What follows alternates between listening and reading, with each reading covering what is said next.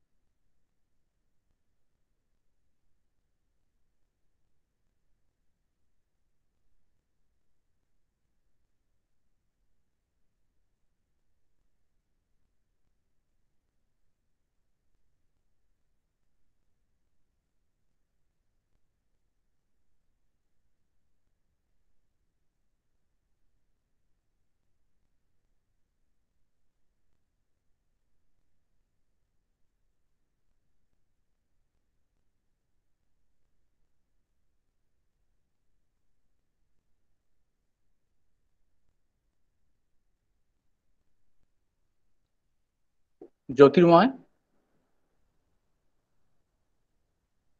হ্যাঁ বলো।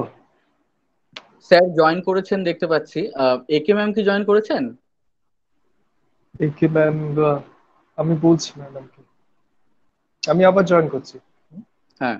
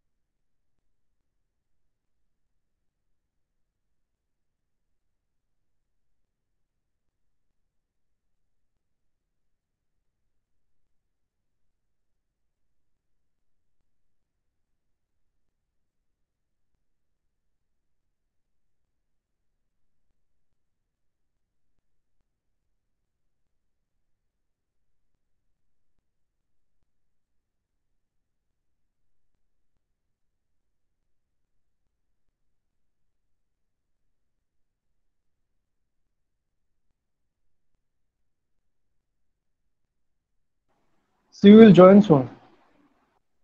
ওকে।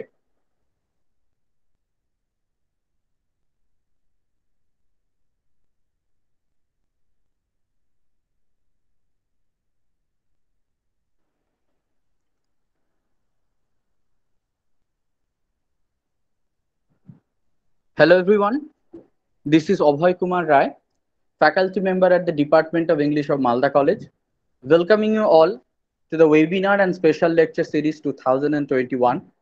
This is supposed to be the third lecture of this series, the title of which is Memory, Nostalgia, and the Different Retelling of the Past in Intizar Husain's Basti. I would like to now request Dr. Anuradha Kunda, Honorable Convener of the webinar and special lecture series, to deliver the welcome note. Ma'am, over to you. Thank you, Abhay. Good afternoon, all. Um, so this is the third webinar of the series, and it's a hearty welcome to Dr. Raja Basu.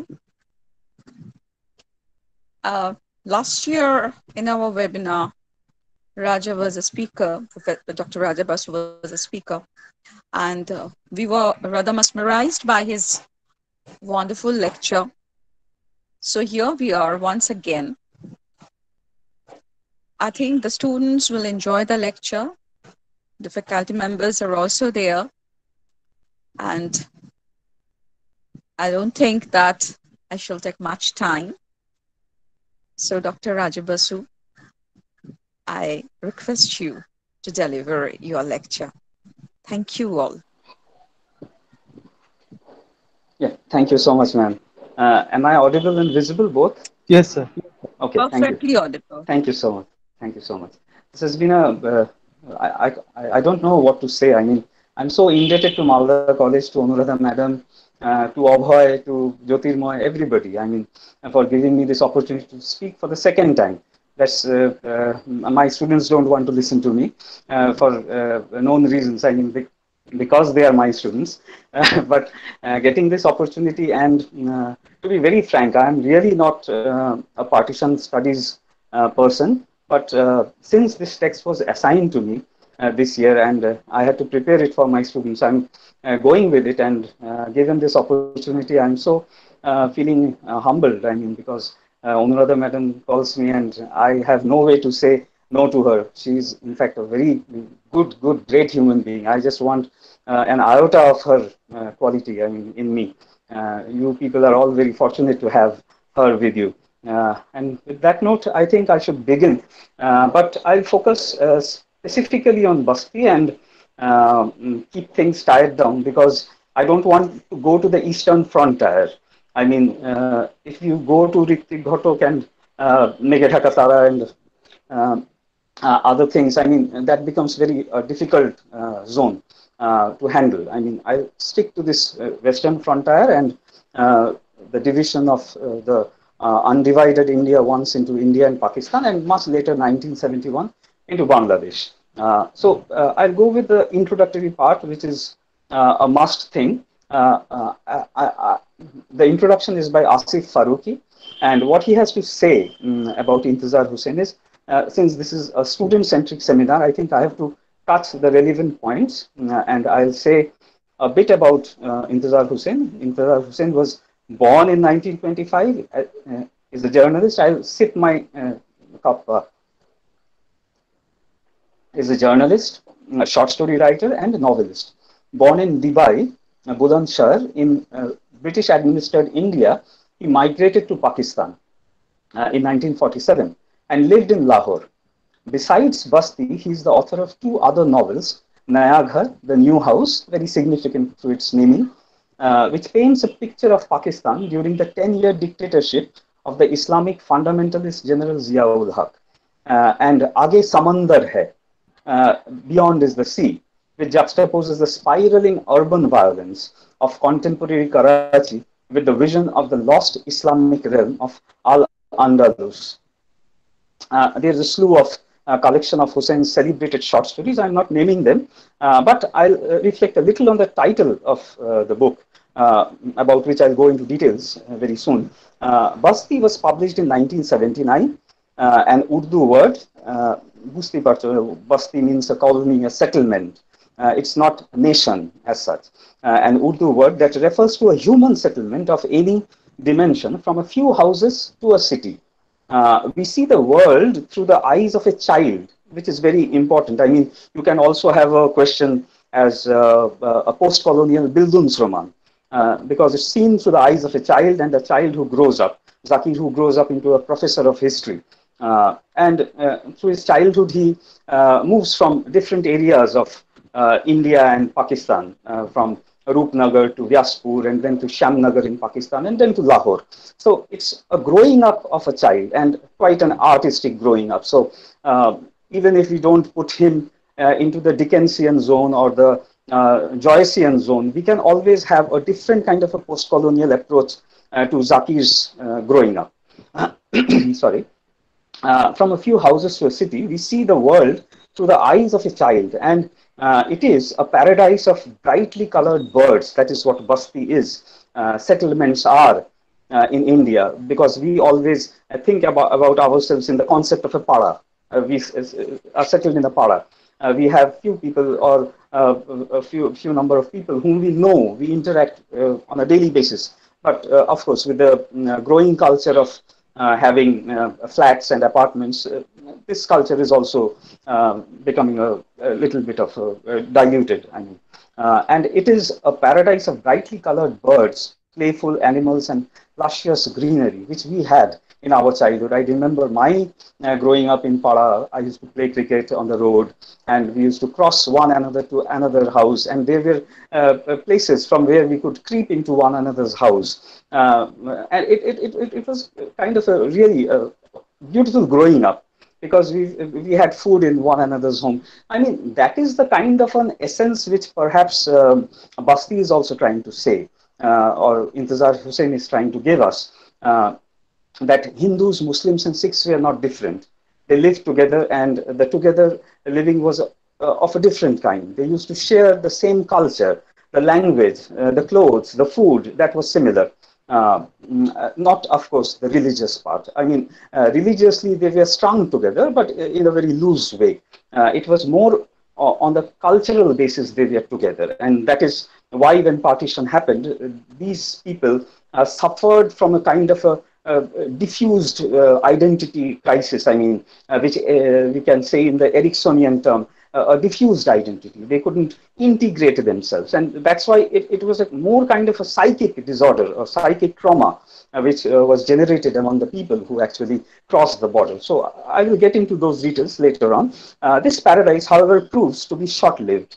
Soon Zakir, the protagonist and narrator of the book, is cast into a world of violence, uncertainty, and longing, the world of modern Pakistan, because these people were promised that once they cross the border, they go to their brethren who belong to the same religion, they will have a different kind of a living. It is a kind of a promised land to which they will be, and they will get all sorts of facilities. But it was a kind of a disillusionment for them once they reached Pakistan. Uh, and Basti perhaps is the best thing, best place where we get to know what happened. You see, the other novel that you have, The Train to Pakistan by Khushwant Singh, there at least these details are not given. Those are about partition, what happened during partition, and that kind of a story we are getting into. But here we know what happened post-partition. And this is a different kind of a storytelling altogether. And that's why I have in my title this different kind of a storytelling or account about the past, which is not a very normal kind of a, neither it's a kind of a linear narrative, neither it is only just about moving from India to Pakistan, but it goes back once to 1857, and it tries to reconnect 1857 to 1947 and jumps into 1971. So these are the three areas, three time spans which are being connected. And apart from that, there is also the mythic reference about Kufa, Damascus, Jerusalem. These places come into. And these are all totalitarian states, and Pakistan, what has happened to Pakistan now, or in general, what the condition of any totalitarian state might be, is being discussed and shown through a very mythic angle. So mythology comes into play in this way, that it kind of creates a pattern of events which are extremely recurrent, and in that way we can say that it's a mythic retelling of life, of partition and post-partition life and before it. So after that, I think I should go into what nostalgia is, because the title is dealing with nostalgia. So nostalgia has two root words. One is nostos for my students. Others know more than me. Nostos is returning to home, the desire to return to home, and ailos, A-I-L-O-S, which is pain or sickness. So nostalgia means full of regret over a lost culture and a betrayed tradition.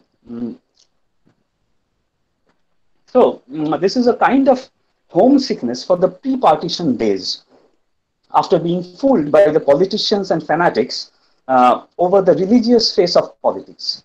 They soon find these people, the refugees or sharanarthis, or whom we call muhajirs. Muhajirs, if you watch Sarfarosh, most of you must have seen, Nasiruddin Shah is playing that role of a muhajir. And he's pretty disgusted with the events that had happened to them once they had crossed border. So he's revengeful on India for that reason. So these people were befooled by politicians and fanatics over the religious face of politics. These refugees soon find themselves that such identities do not matter. Religious identities for which they had they had gone over to Pakistan, or those people who had moved into Bangladesh, or from Bangladesh, so to say, those Bangals, which we actually are, had come to live with the Ghotis. So a kind of marginalization that did happen then. And these people also, as muhajirs, face the same problem in Pakistan. And where such identities do not matter, what they needed was shelter and work, which they were promised, that once you go over there, it's a kind of a paradise. You go over there and you will find work, you will find every other thing. As they had been reduced to mere sharanarthis, as I said, refugees, who knew pilgrimage is only to the refugee welfare office. So they had to go and make a beeline to the refugee welfare office. They had to show their papers. Most of them had left their homes back and had thought about as a temporary madness that this phase of temporary aberration would end and they would be able to go back to their homes once more. And this kind of a madness won't last long. So they kept their homes locked, and as if they had gone to a pilgrimage, or as we visit to some other place, maybe to Nainital or any other place, and come back. We leave things as it is. We don't take that much of care about things. That we are going to come back. So that is what thought was with them. But once they went to Pakistan, or they came over to India from Bangladesh, or from Pakistan to India, they had to face these refugee camps, and there were refugee welfare offices where they had to go, and they had to search for spaces for homes. They had become homeless, and initially those people who came in droves in kafilas or in caravans, they occupied those spaces, and then initially they had a lot of space in their own mind to give shelter to their own brethren who are coming from the other side of the border. But gradually that space narrowed down, and they became more obsessive about their own space, and they wanted to occupy it. And those people who were actually homeless got big mansions over here, and those people who had big mansions over there had left their rooms to disuse, and there had grown forests, which we find in Basti. Those people come over here and they find that they are practically shelterless. So this was the more or less the condition of the people, and they had to make a beeline over there at the refugee offices, and they had to bribe the officials over there, which is being called the wheel and deal over here. They had to grease their palms of the officers, and to get a small house in exchange of their bigger homes, which they had left back, though they had always thought that they would be able to go back. So kind of see, this also has a kind of a mental aspect to it, psychic aspect, extremely related to this in Basti.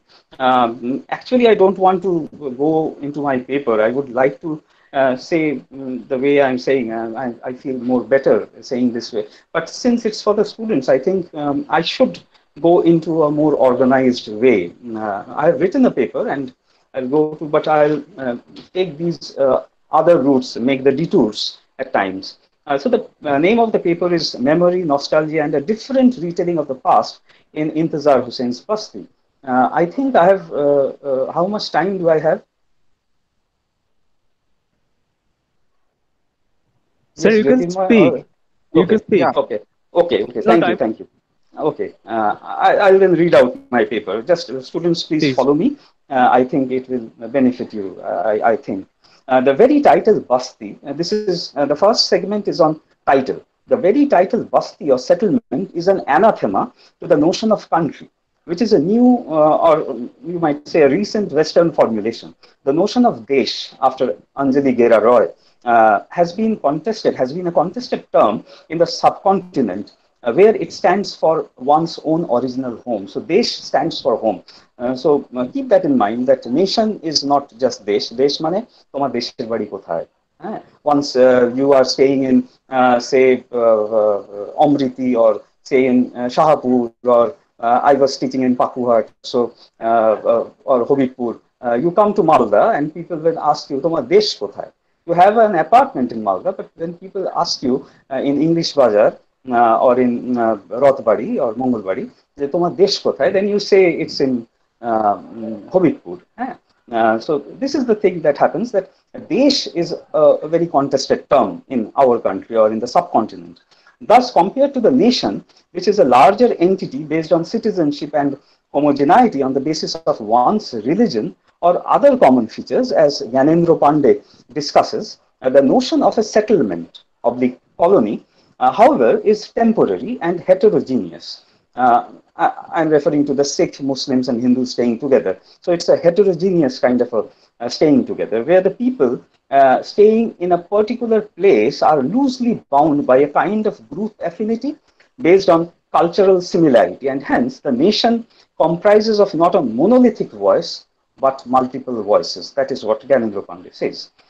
In the pre-partition times, people, Hindus, Muslims, and Sikhs used to live together in strong cultural bonding, though loosely strung on the basis of religion. In Ice Candy Man by Bapsi Sidhwa, thus we find the people in the village think that both the Muslims and Sikhs are brothers, mark this place, because they are all Jats.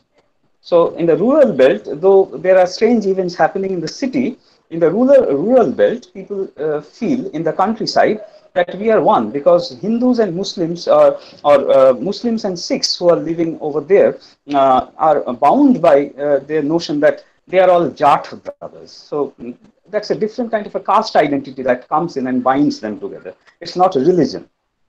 uh, the shift of, say, a Hindu from Pakistan or from any western province of India to any part of India would definitely create cultural problems. Since the culture in Bengal, Odisha, or any southern province should be definitely different from that on the western frontier, say Punjab, for example. So I'm referring to Yashpal's novel, Jhuta Sach, where this protagonist who had once been transferred to Cuttack actually finds the clothes of the women also kind of aberration, their food different. See, he is a Hindu, but once you displace these people from Pakistan to South India, perhaps, a Hindu in Punjab is more close to a Muslim in Punjab or a Sikh in Punjab. They are all Punjabis. We need to understand this. And when this Hindu is displaced to Odisha or maybe to South India, he goes amongst Hindus, but he finds it difficult. I mean, the cultures don't match. So it's a more kind of a cultural affinity, we need to remember. It's not about religion. Basti too shows the cultural similarity of the people of the two nations that separated them by dint of the drawing of a Radcliffe line and the whims of the national leaders. At the end, displaced from their own homelands and though living amongst people of the same religion, they still found themselves marginalized as Sharanarthis or Muhajirs searching for work and shelter, which I had already said. So what happens, this is about a cultural inheritance. The Taj, the poems of Mir and Ghalib, though of different eras, Mir and Ghalib are from different eras, steep the imagination of the populace irrespective of their religion. So those people who now go to Pakistan and say they are Pakistanis, actually, initially, they called them Ambalis and Karnalias from Karnal, Haryana, Ambalis from Ambala.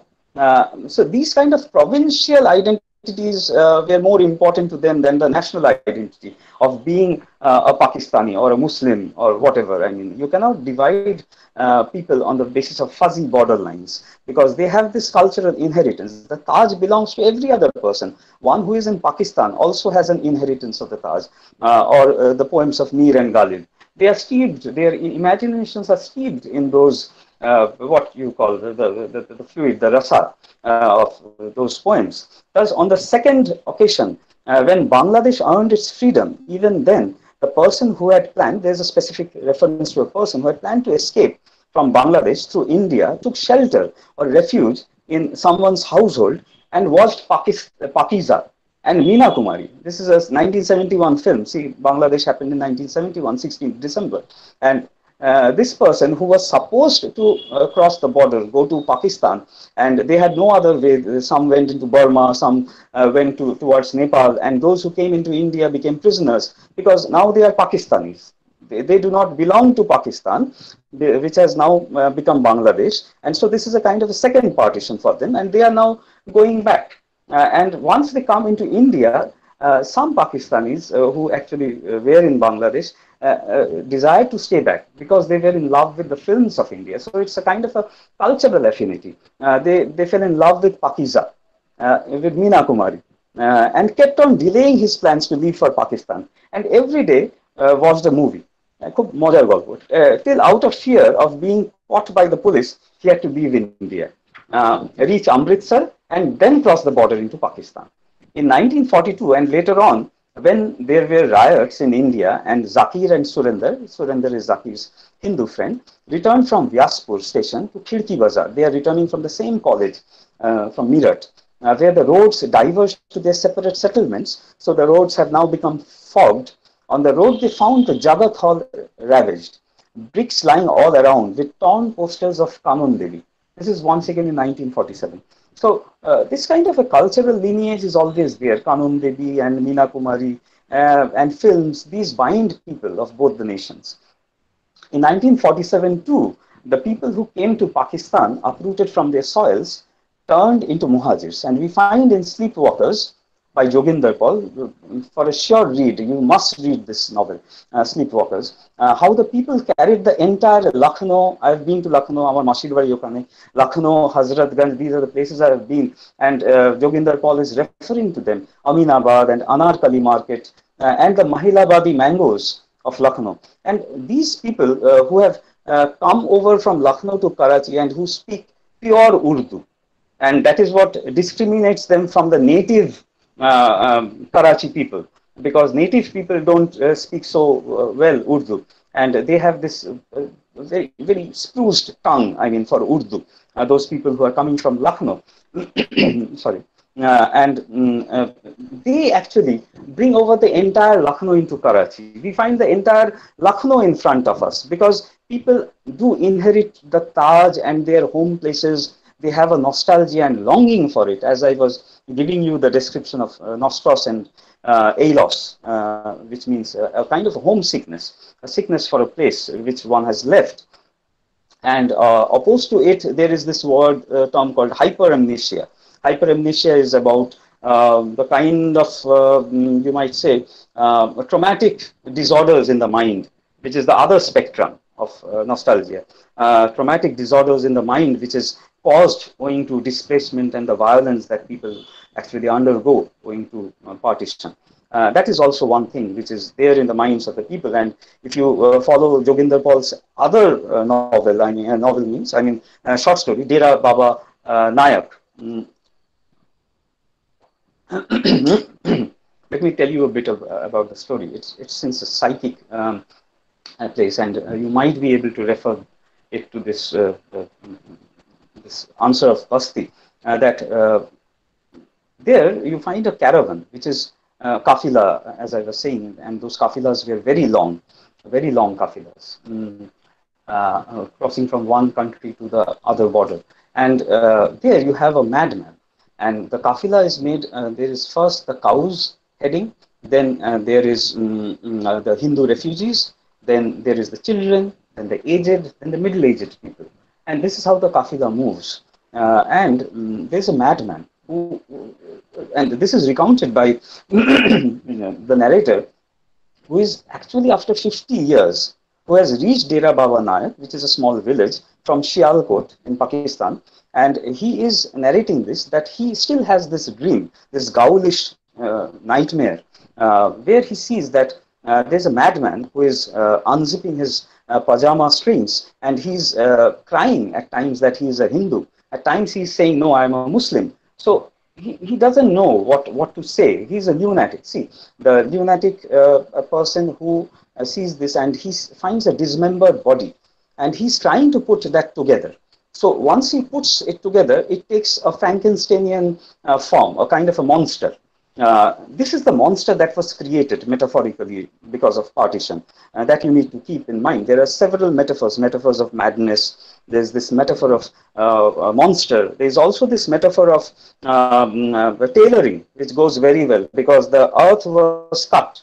So it's a woman's body which is being cut. So I'll get to that poem also, which is Kaiser Huck's Border, where you will find that how the woman's body is cut and sutured, and people who were traveling by trains were stabbed at very close quarters, and their bodies were also had to be tailored. So this is a big metaphor, which the earth is being torn apart, it is being sewn, and what happens is a kind of a monstrous thing that comes out, or the kind of a childbirth which is related to the mother's body, and this tailoring metaphor. The child we get is not a very healthy child, I mean, out of partition. So these are other aspects, and I get back to the story, Dera Baba Nayak, and we find that there, when he is actually, this lunatic person is trying to figure out this dismembered figure, the monstrous thing that it becomes, he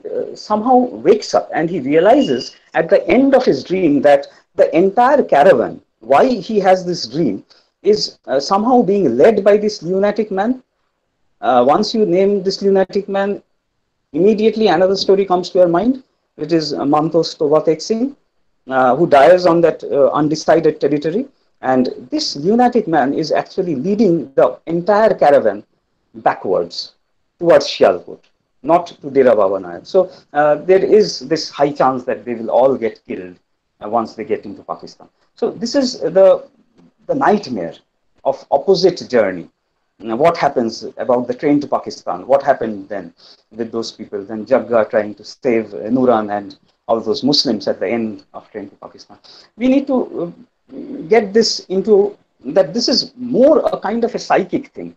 not a very usual thing, which the politicians decided, the religious fanatics decided that people should go over there. Just get across the border. It's really not that easy. What happens is that what they leave behind, that is one thing. And the other thing is the kind of traumatic disorder that they carry with them is also one of concern. And that's why we find that the figure of Zakir is no normal figure. He is actually a kind of a who night walks the city, the entire city. He's walking through the entire city. You might call him a flaneur because he is a very artistic fellow. But this kind of a disorder happens because of alienation and displacement. Uh, so, in Basti too, the rumors make their rounds. As I said about, I was saying about the entire Lucknow coming into Karachi. And this Diwane Maulvi Sahab in Sleepwalkers is kind of a cranked fellow who thinks that he is still in Lucknow. In Basti too, the rumors make their rounds that Agra had fallen and the Taj destroyed. But this might have been a cause for celebration for many, but surely not for all, at least not for Zakir's father, who had been in Rupnagar and Vyaspur of India as much as in Shamnagar and Lahore in Pakistan. Am I audible? Hello? Hello? Yes, sir. Yes, sir. You're perfectly Audible. audible. Okay. But I think I mean, audio video clip is stopped. A father who had been in a cause for celebration for many, but surely not for all, at least not for Zakir's father, who had been in Rupnagar and Vyaspur of India as much as in Shamnagar and Lahore in Pakistan. Thus, the sense of nationalism is very difficult to develop in the displaced people who have owed more to a single settlement or to many from time to time, habituated to a kind of living where the immediate surroundings become more important than the notion of a nation, which is always an imaginative formulation based on the notion of citizenship. It tries to give a kind of a homogeneous order to things, which is not a very normal thing. This generates a natural kind of alienation in the hero of the text, that is Zakir, who roams the road of Lahore, as I was saying, during his night walks, a bizarre city where people hardly recognize each other and are unknown. I can give a reference to a novel. I mean, Sheher Nahi Ghoga. I cannot remember the name of the author. If anyone can help, not a city but a shell, where all these people who have come into the city are displaced, and no one knows other. There's no one to know, not a single shoulder on which you can lay your head and cry and go and tell your worries. That is what is happening in our also immediate surroundings. The flags are coming up. We hardly know people, the faces which we are habituated to. This generates a natural kind of alienation in the hero of the text, that is Zakir, who roams the roads of Lahore during his night walks, a bizarre city which people hardly recognize, where people hardly recognize each other and are unknown. The Imperial Hotel gets converted into the fake Taj Mahal, which suggests that the people of Pakistan have not been able to forget the original. The history adhered to either the Taj or the fights during the Sepoy Mutiny or the struggles of 1947. History is conjoined through culture and collective experiences, and hence is mutual. The pain of border crossing, sense of alienation, and the desire to return to one's own homeland, known spaces, is a deep study of the text. The weight of Sabira, the word comes from the word sabr, that is patience, who is also called a sabbo for Zakir in Delhi. And Sabira and Zakir had their relationship, as most of you must be knowing, since you must have read the text. Waits for Zakir. She is the Maulvi's daughter who picks up a job as a journalist in Delhi. And since Zakir had promised that once she will come back, she waits her entire lifetime. And at the end, when Surinder is writing a letter to Zakir, he says that there's in the parting of Sabira's hair, there's a silver hair he can see, and all their tufts, I mean the male people, Surinder, Zakir, Irfan, Salamat, and all those friends, their tufts of hairs are going silver day by day. And so time is very less, time is going by. I mean, that's why Surinder is calling Zakir very cruel, that you are making this girl wait for you and you are still in Pakistan to come over to Delhi and she is still waiting for you. So this becomes a see, the entire metaphor is there is another metaphor about border longing and desire. The other side of the border is seen as a woman who is always waiting for you, and you need to return to your love. Kind of the hyacinth girl, you might say, of Eliot, who waits with those wet hairs and hyacinths in her hand, and who's blind, and there's, you know, about Tiresias and all. This kind of a waiting of Sabira is also the kind of a longing for the homeland that one feels when one crosses border and comes to the other side. Even then, one is always feeling that one should go back. Uh, you have seen, I guess, Garam Hawa. You should see. There's this old lady in Garam Hawa who is also pensioned for the ancestral home. Though she's staying in the same mohalla, but she wants to go back to that home where she had come in her teens as a married girl. So she wants to die in that house, and she doesn't want to quit. And that is the love for the land. Similarly, mm, okay.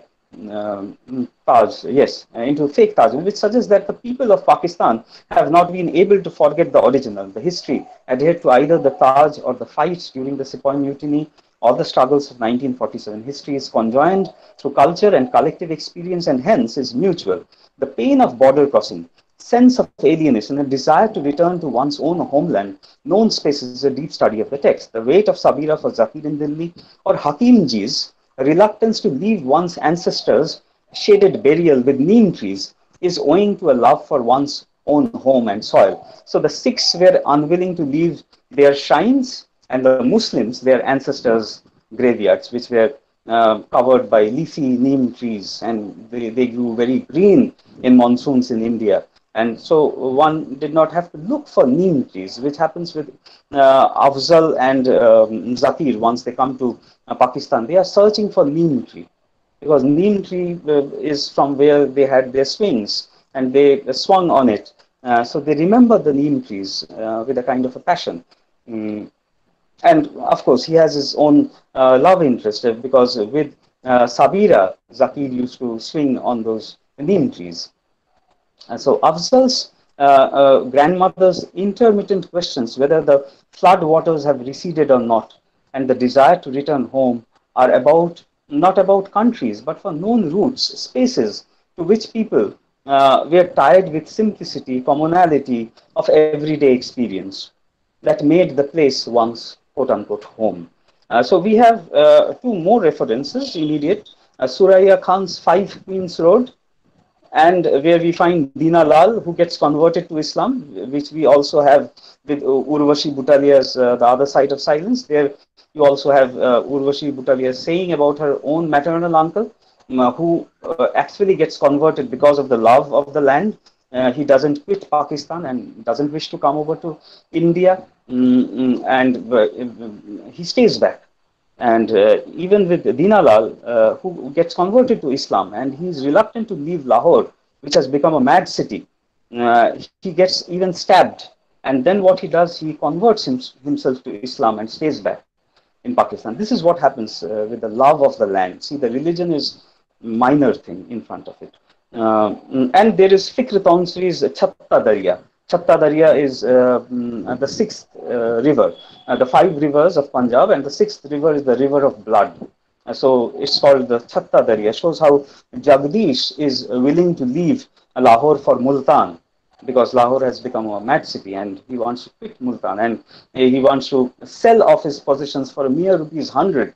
And then Tonsri is actually asking him, I cannot remember his pseudonyms, it's Ramlal Bhatia, yes, it's Ramlal Bhatia, and he asks, how can one sell the waves of Ravi, the Shitala Mandir, the shrine and its idol? Can it be sold? The furlongs of the entire Punjab or Lahore, where one has grown up. One cannot leave that land behind. What price would be of that land, that piece of land? It's very difficult to gauge. I mean,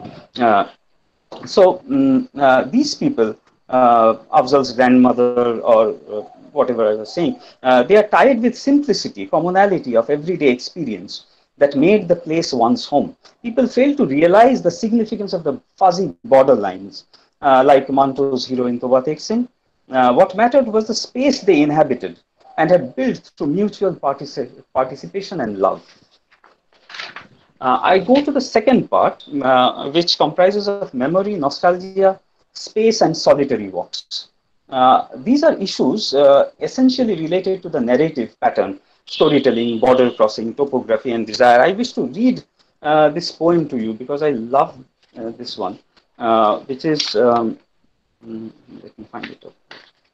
Yeah, which was about this metaphor about border, and I was saying that the tailoring metaphor is used, which is Kaiser Huck's Border, where he is saying, which features in the graphic novel by Vishwajyoti Ghosh, where this small poem is, let us say you dream of a woman. Just think about the other side of the border as the woman longing for Sabira. Zakir's longing for Sabira, and because she isn't anywhere around, imagine her across the border. But instead of crossing over, you lie dreaming. You don't go. Zakir doesn't go to the other side of the border, but he lies dreaming of the woman and the border. Perfect knife, tailoring metaphor, that slices through the earth without the earth's knowing. That is, Earth does not know when it was partitioned that Radcliffe line was wrong. The woman's body during childbirth, partition, Pakistan is being given birth to, the new nation. Without the Earth's knowing, severes and joins at the same instant. You lie down on the fateful line under a livid moon, angry moon. You and your desire and the border are now one. You raise the universal flag of flaglessness. So Tagore's nationalism, universal flag of flaglessness amidst bird anthems. So what people are familiar with more is not about the borderline, but the bird's anthem, the koel's song, the bulbul singing. These are the things, the neem trees. This is what people search actually, where one has grown up, one gets that comfort zone. Amidst the dawn explodes in a lusty salute. So there is this mixing of self, desire, border, all become one, and leads to a transcendental kind of a perception. This is what Kaiser Huck's Border is all about. So I get back to the paper. What happens in the process is that these events and spaces get jumbled up. The notion of time too is integral to this sense of a lost world, utopia. I think I should hurry a little. Rupnagar stands for aeons, or slow time, or mythic time, which is marked by a composite culture, a composite or synthetic culture, which I had also discussed in my last webinar over here. There is slow time, time as if does not move in Rupnagar, and the living based on togetherness of all religions, primarily the Hindus and the Muslims, the time is immovable. Every time electricity tries to enter, it fails as the light posts lie under heaps of dust. Abbajan, who is Zakir's father, keeps resisting this process of modernization of Rupnagar. With electric lights trying to enter the mosques. Few monkeys are sacrificed when electricity does enter. The slow coming of evening was previously rather marked by the lighting of lamps. The world too is mythic or idyllic, with assumptions of the stripes on the body of the squirrels in the very first page, who helped Ram to build the bridge to be actually the fingerprints of Lord Rama. The rain on the night of Janmashtami is thought of as the heavens washing Lord Krishna's diapers. So beautiful. In as much as these, there are the original myths of the Quran and how those sayings from Quran take on an incantatory nature in the narrative. The existence of the stories told by Bhagat ji, on one hand, recites perfectly safely with Abba Jan's saying from Quran, because life became very unsafe later on. So as long as there was this composite culture, synthetic living, everything resided very safely. The existence, there is reference to the kite sitting on the parapet or the ledge of the town hall, who knows for how many years. And it seems it has been ages. At the end, where there is chaos, when Zakir is on his way to his father's graveyard, he sees a kite with a carrion, flesh in its mouth. There has been a hail of bullets on the mall road. The same kite in the very first segment and the kite we find now signifies a different time through its symbolic ruthless self. So time has changed. So from creation, we have moved to doomsday, and there is a prediction of doomsday in Pakistan. Even the lighting of the lamps in Rupnagar suggested the boundary line between day and night. When the wearied man returned home, everything was beautiful. See, the lighting of lamps, electricity did not come. People used to light lamps, and there was Vasanti, Zakir's childhood love, and later on it was Sabira, of course. And this lighting of lamps, and when the wearied man returned home, he always tried to return before those lighting of lamps. এখনো তাই হয় না, পাড়ায় মানুষ ফিরতে চায়, বাড়িতে ফিরতে চায় আলোর জ্বলার আগে, সন্ধে দেওয়ার আগে, এই যে ফেরার এটা, those were markers. But with war, everything changed. I'll come to it. You straight away glide into night and pitch darkness from daytime. There's no marker. Electricity lights are off because of curfew and because of war, because of night bombings. Those things just evaporated.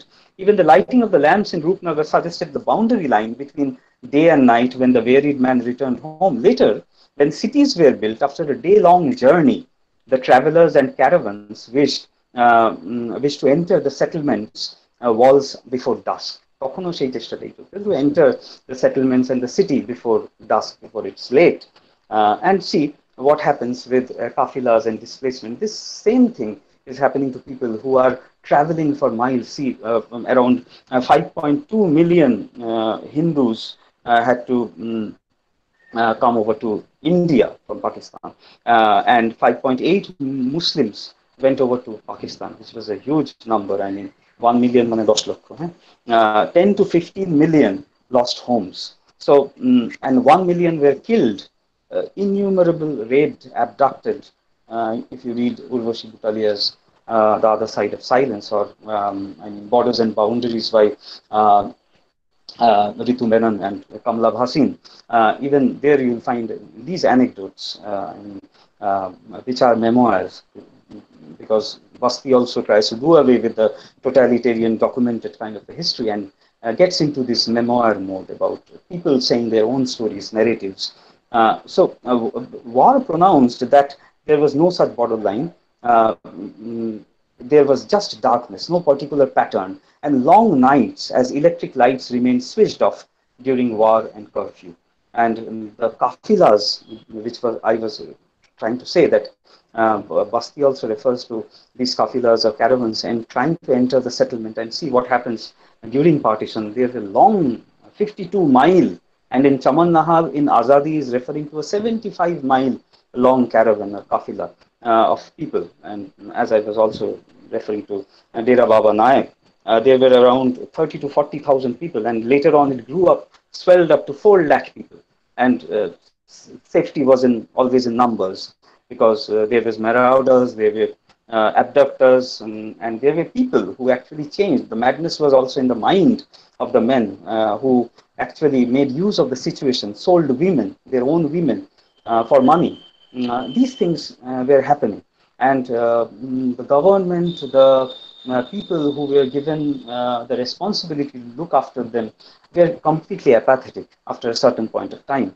And when these people came to those camps as refugees, they had neither food nor shelter. In a single day, the people who came with cholera, with one syringe, 500 people were injected. The camp near Lal Killa.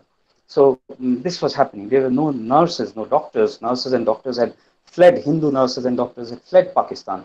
You see from the close by tailoring shops, the pieces of clothes, I mean scissors, all were taken from those shops and used to sew the wounds. And it was that costly. I mean, there is a search for such spaces which hold one's childhood and become a conduit of memories, be it Rupnagar for Zakir, Vyaspur for Surinder, where love for Rimchim had burgeoned, or even the house in Shamnagar, from where, on the first night after coming from India to Pakistan, Zakir had mourned for Vyaspur in India. The sound of a bomb startles Zakir as he fears that it might have destroyed Shamnagar. In Garam Hawa too, as I was mentioning, we find the old lady like Afzal's grandmother. Afzal's grandmother is the person who had been moved to Pakistan during riot, but she was told that there is a flood going on. So she is throughout her entire lifetime, she is asking, had the flood waters receded? Can I go back to my home? Similar to Thamma in Amitabh Ghosh, The Shadow Lines, Dhaka Kothay. She goes back and she's still searching for Dhaka. Dhaka is no more the same as she had left. So this is a kind of disillusionment that happens with people who still fondly look back to their own home, Desh in Bangladesh, and go back and don't find the same. Uh, or even if we tend to go back to our own para or home, we don't get it. Mohalla, since she had come to the house as a newlywed when she was young and in her teens, thus the notion of slow time and the romanticism involved with it is being thwarted and projected against the fast life of Lahore and Zakir's night walks as a Benjaminesque flaneur. It began with Rupnagar, where life was unhurried. Bullock carts wobbled their way on non-concrete roads. There was plague when people left for Danpur. In Vyaspur, there are cars. Gradually, the speeding up of things. There are cars, horse-driven carriages, and even rail lines, suggestive of fast life, which you people must be remembering from Guide, because the rail line always suggested that same thing in Malgudi as well. In Vyaspur, there are cars, horse-driven carriages, and even the rail line suggestive of fast life. It is from the terrace of from his home that he and Sabbu dream of a future life together in Delhi, while dropping her back home to Rupnagar after they had crossed the bazaar full of wasps and smoke where jaggery was being made. His and Sabbo's hand touched one another. So it's a very romantic kind of a thing. He had felt the softness of her hands. The book he had promised to bring for her was Shaher's Paradise on Earth, quite ironically named Paradise on Earth. But they never meet as the riots had already begun when he returned from his college in Meerut. So later on, he's planning at the end of the novel that he wishes to go back to Delhi and meet Sabira. The next space is Lahore. Lahore is altogether different.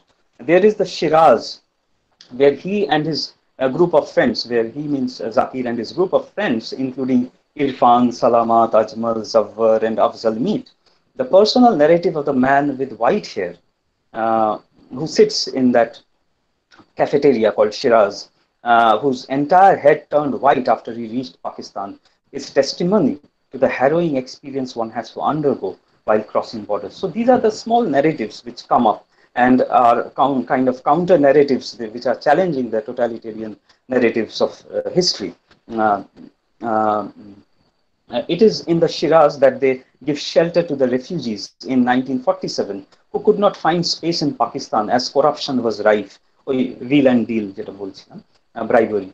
Those who had their own mansions even thronged in the Shiraz, seeing the misery all around. Zakir and Irfan took long walks from the Shiraz down the Mall Road, and at the end of the bridge where they used to sit, they found the peepal tree that had been hewn.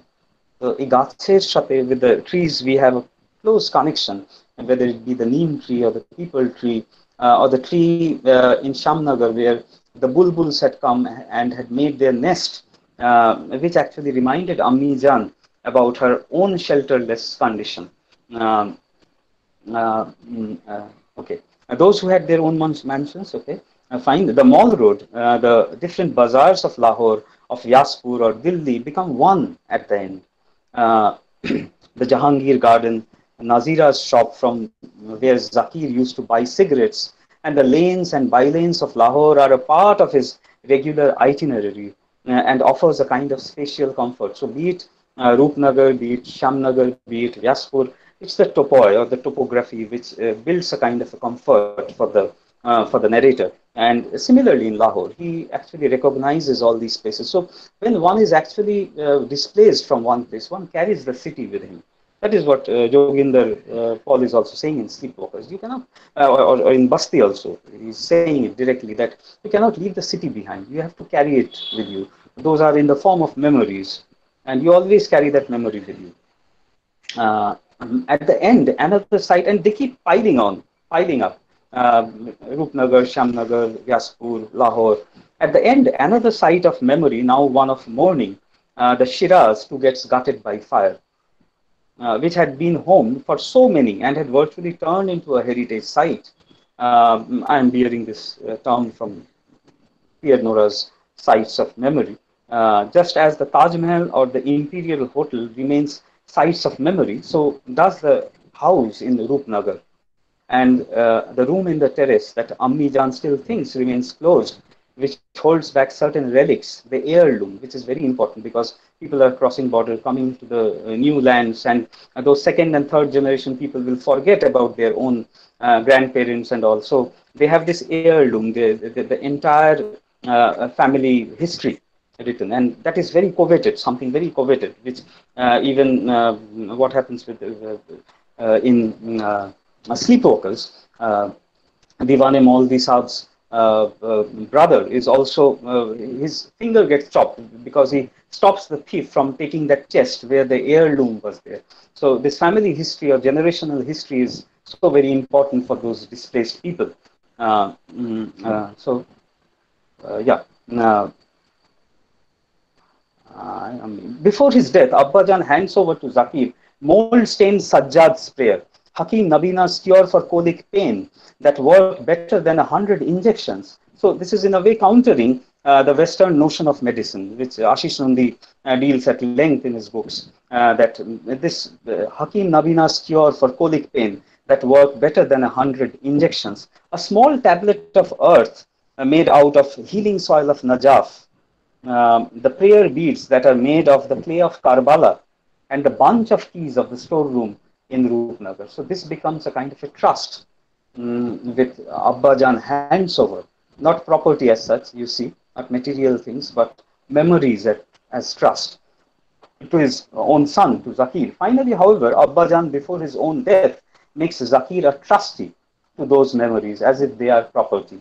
Just like collective relics, the personal relics too are significant. It's not about just the Taj Mahal or the Imperial Hotel that gets converted into the Taj, fake Taj later on. But these smaller relics also have a great importance. The keys to that room in Rupnagar.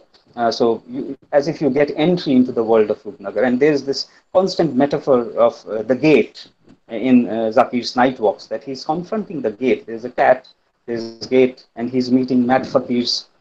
Just like collective relics, the personal relics too are important, just as history needs to be read alongside individual memories. So along with the bigger totalitarian documented histories, anecdotes and personal histories, memoirs also have great importance. Next topo is Rupnagar, where there is the ground of Karbala, the fort, the Black Temple, and the People Tree, and the Ravan Wood. These are the places that Zakir moves around with his own cousins. There were known topographies through which Zakir and his cousins, Bundu and I think it was Habib, uh, used to roam to catch rain bugs. Much later, Zakir recounts the effect of the influence of such epics on his mind. So this is a kind of an once more synthetic living. See what kind of an effect it has on his mind. That he took the banyan tree to be Ravan in the Ravan forest. This entire place was relegated beyond the confines of Rupnagar. আমরা অনেক সময় when we used to play in our childhood, we used to roam about and go to certain places across one single field, and we would enter a slightly different territory where there was this old mansion which was abandoned, and we thought that there must have been ghosts inside it. And so similarly, they also used to move around in Rupnagar. And I think in Amhatir Bhepu, where the Korno comes in and he's thinking about Korno, he's imagining Korno to be there, and he's pushing the chariot's wheel and it's stuck in the mud. And there's this big, I mean, the skies are gray, and under the gray sky, he's imagining Korno. So childhood romance was something like that, about places. And we always had this fear about ghosts in the abandoned house. And that is what happened when they went to that Ravan one, when with all his cousins, and suddenly they thought that the banyan tree was Ravan. See, they are all Muslims, but they have such a strong impact on their mind about these epics that he thinks that it is Ravan standing in front of him. And one of his cousins said that he must have heard a sound and someone would pounce on them. So they They hurriedly ran back home. And as Zakir fell back and had a look at the fort, he felt that he had seen someone standing there. This is a pure figment of imagination, yet then it had seemed real to him. This was the way he grew up amidst a syncretic culture of Rupnagar and its familiar spaces. The stories of Lord Shiva and Krishna who had a strong impact on his mind. Surinder too roams the roads of Vyaspur and goes to the school building which is closed during vacations. So we come to Vyaspur, and Surinder is more closer to this place. Zaki too had roamed in Vyaspur, searching for Rimjim. He finds her aged mother. Rimjim is Surinder's love interest. He finds her aged mother sitting with her half-naked body. Later on, when he goes to Vyaspur and he writes back to Zakir in his letter, he says what he had seen. The mango tree seems to recognize him, but all the jamun, neem, and people trees and the birds seem to ask him about the other one. That is Zakir. Where is Zakir? That is Zakir. A place acquires meaning when it is inhabited, and memories grow. The mango tree that drops a mango seems to recognize him, and yet he feels himself to be a stranger, as if he has lost claim over the space due to his long detachment.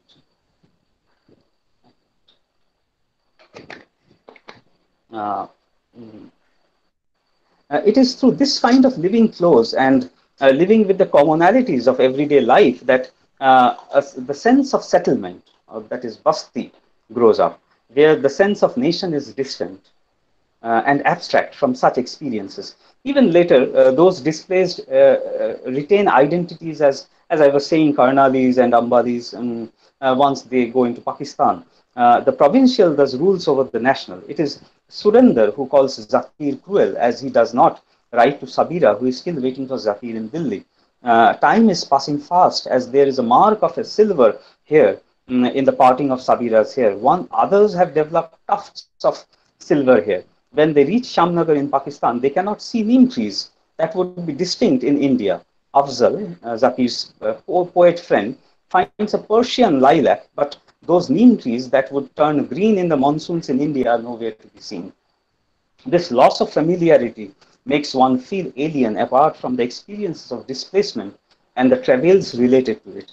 This sense of alienation is somewhat warded off when Ammi Jan hears the cry of a koel, and she begins to feel familiar in Pakistan gradually.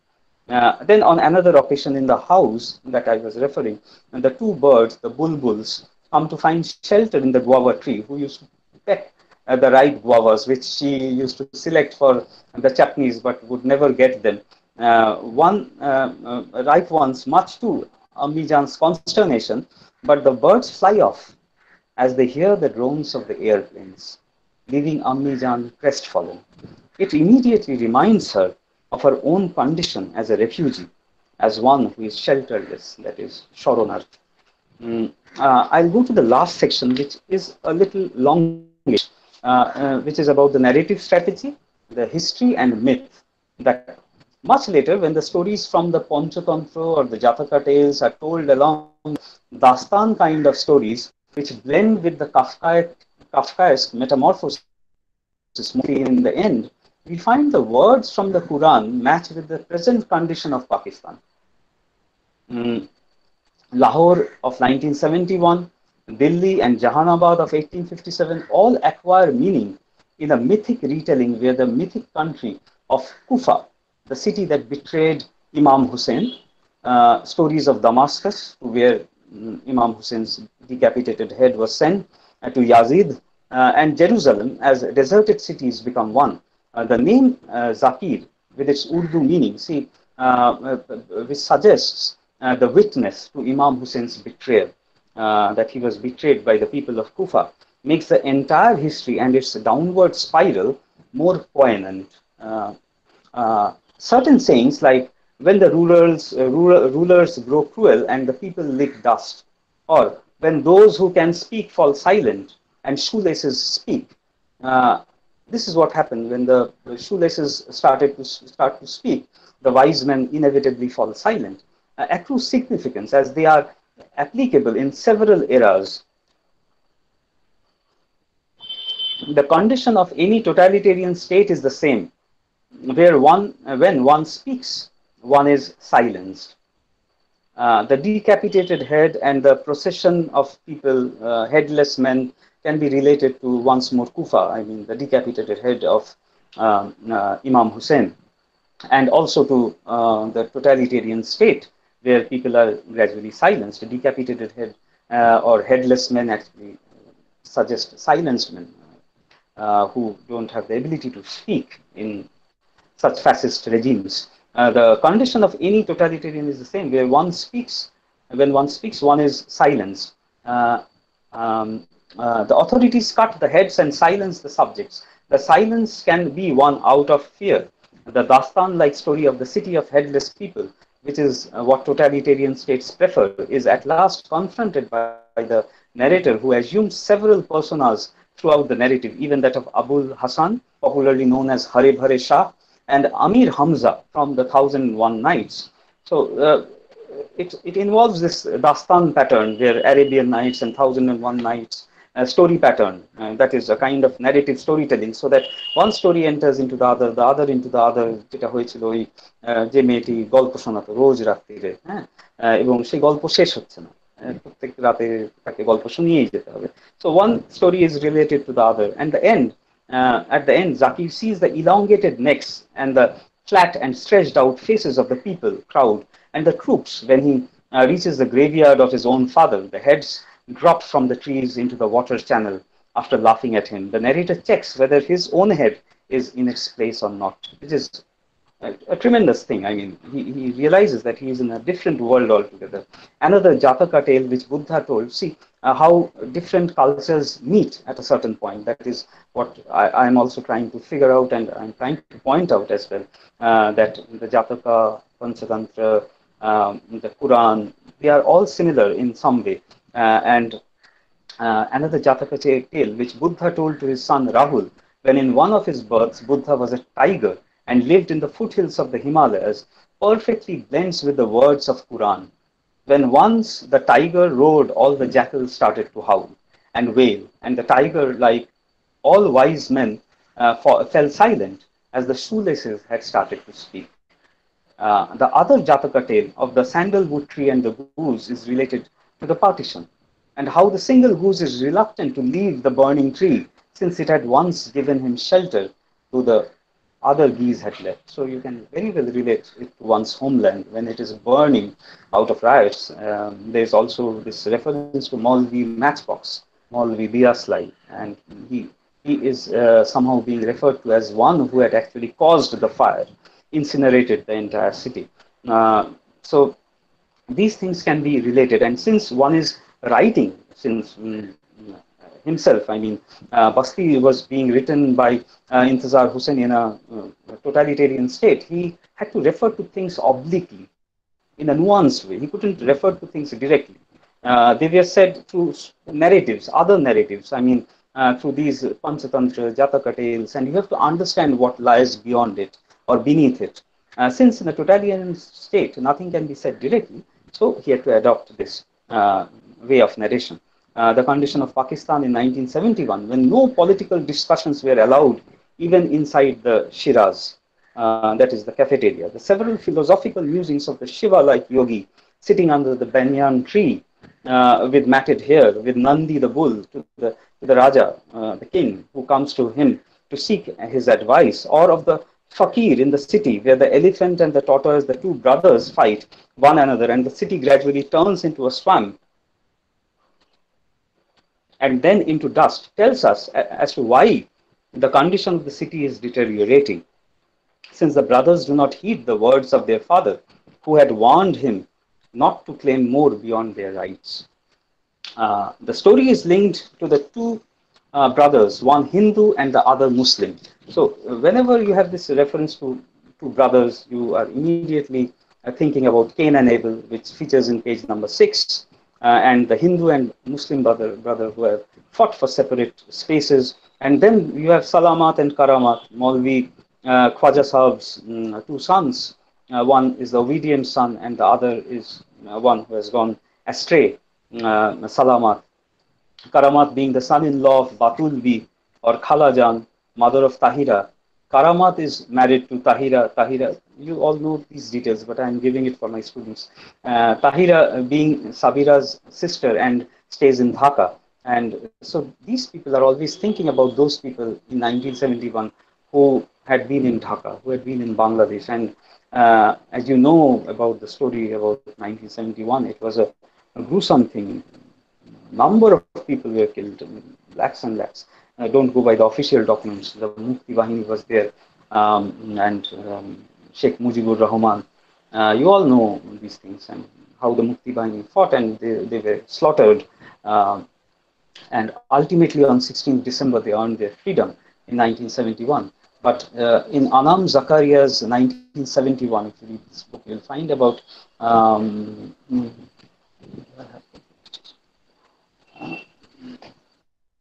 here we'll find that she is also contesting the official documents.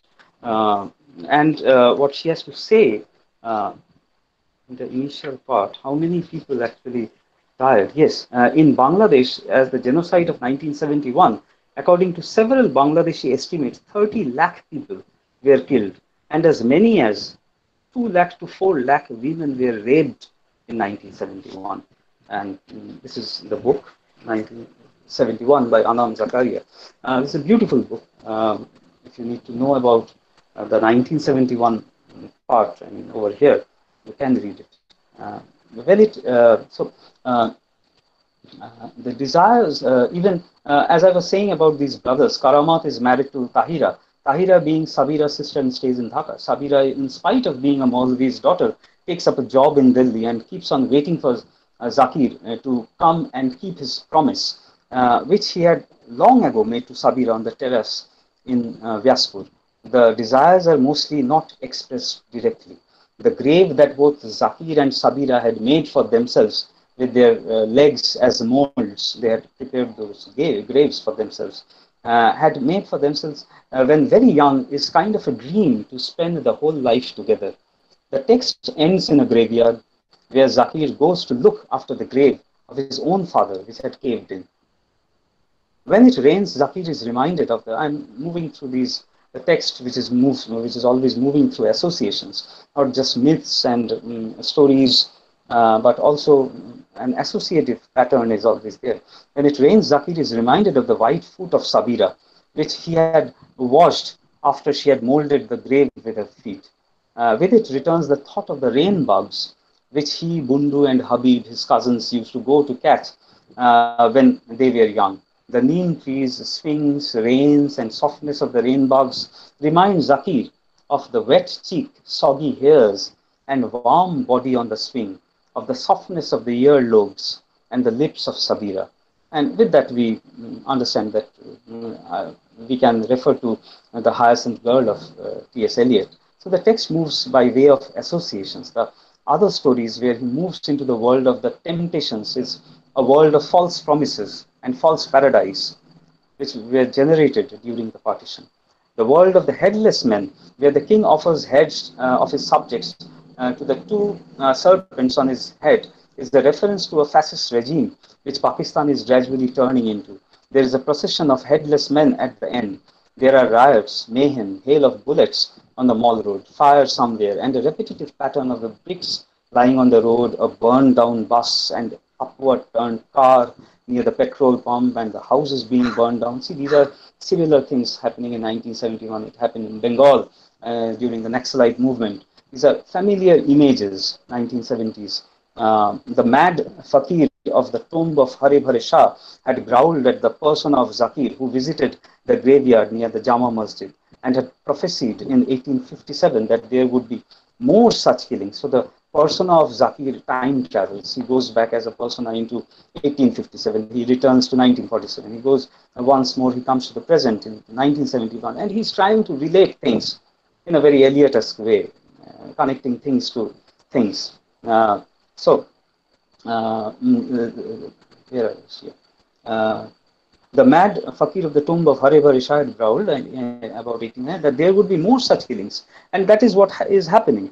And the narrator, who is lost in those time tunnels, since he knows not who he is and where he is or to whom he speaks, says to the fakir that the same things are happening now and the fakir roared back at him and drives him away as he returns to the graveyard of his father in the present of 1971. So there are these continuous time swaps and time jumps. The narrator feels that it is doomsday. There is immense heat when the dead would rise from their graveyards. There were corpses then in 1857 in Delhi when the emperor was hiding in Humayun's tomb, Emperor Bahadur Shah Zafar. You must have read The Last Mughal. Yes, Dalrymple's book. The narrator feels that it is doomsday, and there is a and so where the corpses in 1947 onwards near Rajghat during partition, there is a repetitive pattern of events, and hence the text, though deals with history, acquires a mythic tenor.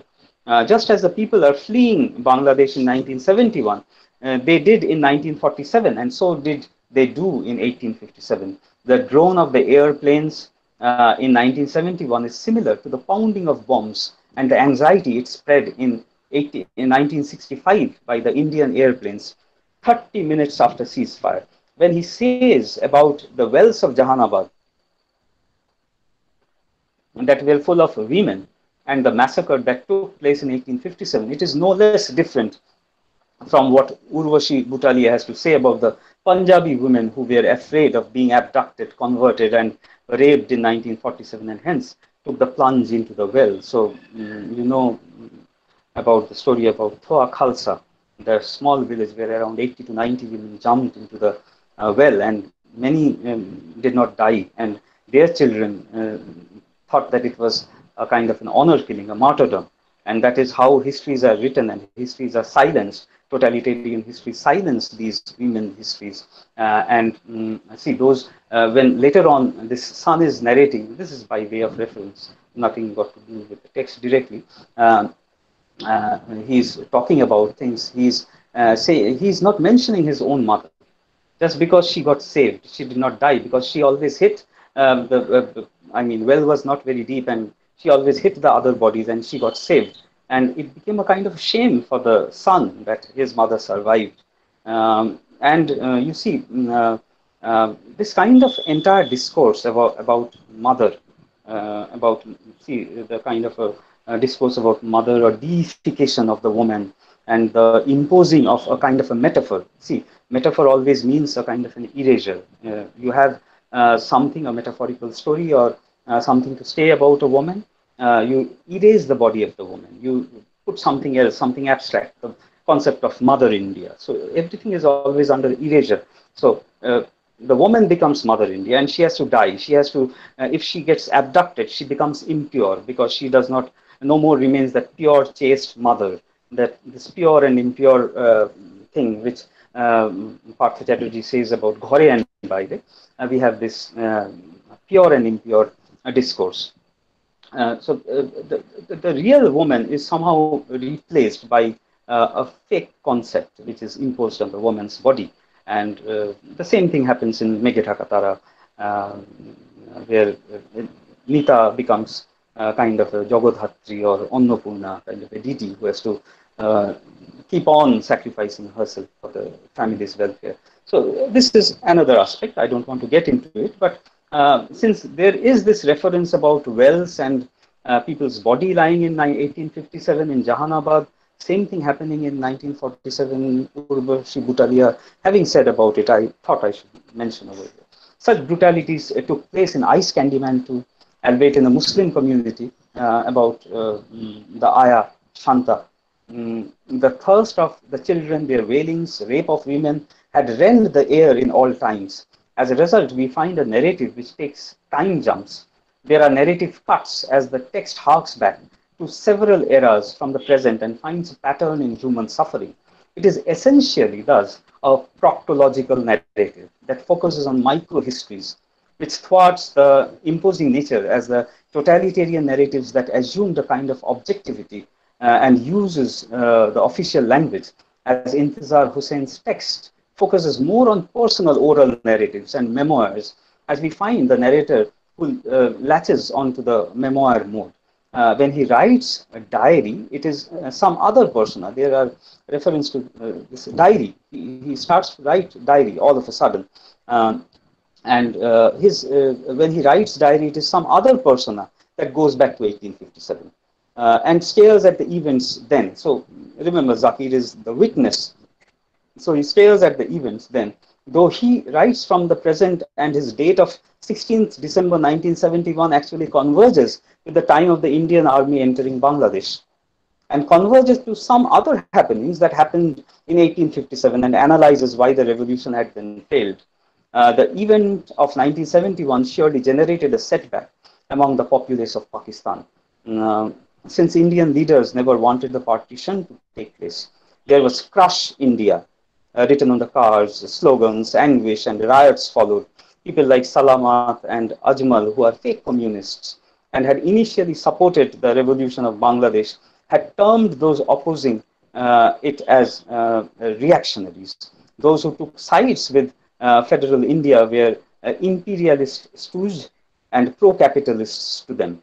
But the defeat at the hands of India took the wind out of their sails, and they left for America, as no one was willing to own responsibility for the defeat of Pakistan. There were misinformations all around, and no one actually knew what was taking place. Whether Pakistan had actually lost the war, no one knew, nor wanted to believe. In one of those night walks, Zakir sees a poster and tries to recollect where he had seen it, and remembers that he had seen it on the walls of the Jama Masjid in 1857. So these are time treks. Thus, histories seem to be overlapping as the narrator gradually loses track of both time and space. I quote, where am I going? In what time? In what place? Every direction confused, every place disordered. Page number 134. Uh, uh, 1971 was a time of complete anarchy, and whoever protested could lose his life. Everyone seemed that the other looked different, save himself or herself. So now we have a kind of an inward-looking history. Do I have a little more time? Uh, Yes, sir. You do can I have. speak? Okay, okay. আরো তিন চার পাতা আছে আমি একটু বলে দিলাম হ্যাঁ The narrator reaches several spaces and time to discover similar patterns in history and events.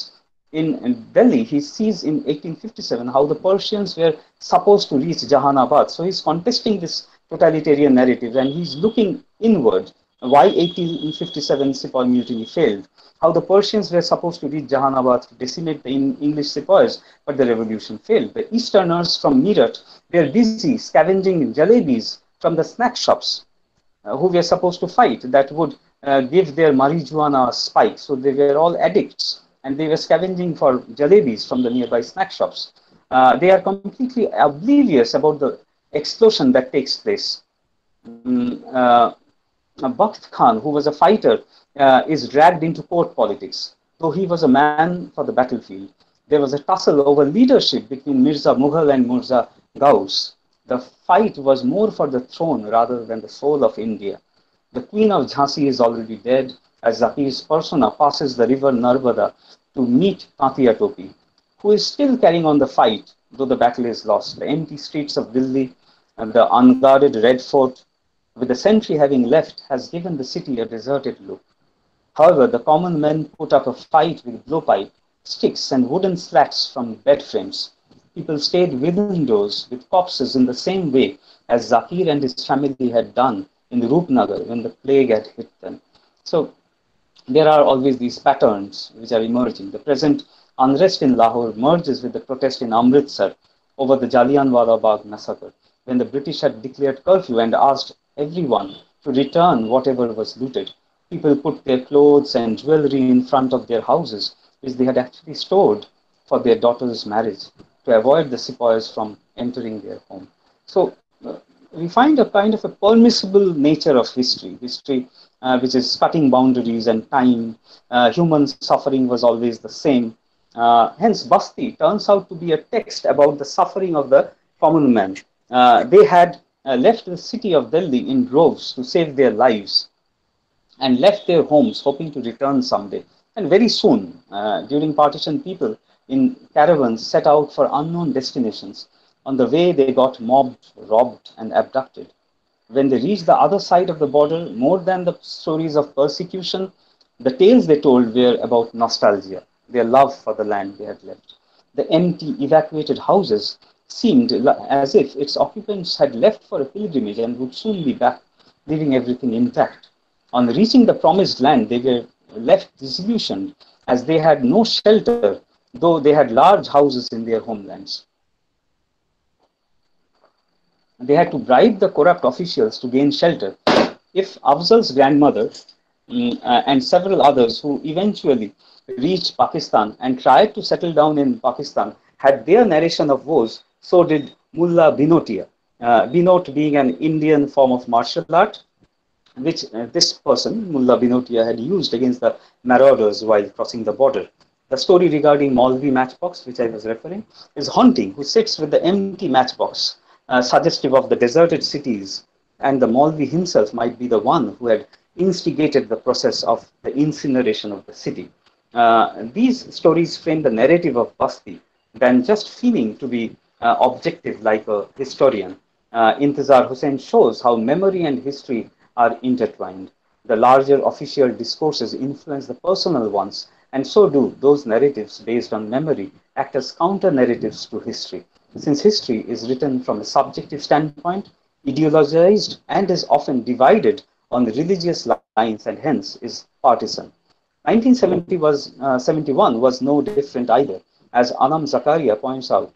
In 1971 too, Khwaja Sahib, Maulvi Sahib, and his Abba Jan, that is Abba Jan, Ammi Jan, all are restless to get news about Batulbi, Tahira, and Karamat. People escape Bangladesh and leave for the forests of Nepal, just as the Queen and the young prince had left in 1857 for the forests of Nepal. Many crossed borders in Burma and Rangoon to make their way back to Pakistan, since they were no more citizens of the undivided Pakistan. East Pakistan gained independence in 1971 and became Bangladesh. Sorry, the plight of the common man had always been the same. During the war, people left Lahore and cities in Pakistan for elsewhere for safety. In 1857, common men were ready to fight the British with slats of bed, blowpipes, and rods, whereas the soldiers and the sentry with guns and cannons had left their posts. Thus, the novel is also post-colonial since it questions any monolithic stance to the past and, as an insider, interrogates past events. Looking back at the past, resurrecting the ghosts only to put them in their proper place after viewing it in its totality. I'm using beloved over here, raising and resurrecting the ghosts. The narrative in particular is careful to point out to other forms of destructions owing to war. Cities are bombarded, relics are destroyed owing to globalization and corporatization other than war, though such relics are part of a nation's cultural heritage. Once more, I'm referring to Pierre Nora's, where the sites and their dynamics matter. I mean, how they stay in circulation or certain sites of memory are relegated is very important. Such sites are part of collective memory, and the individual memory is also a part of the collective memory making, as Maurice Holbox points out on collective memory. There is this kind of a symbolic manifestation of a site of memory where we practice certain things over and over again.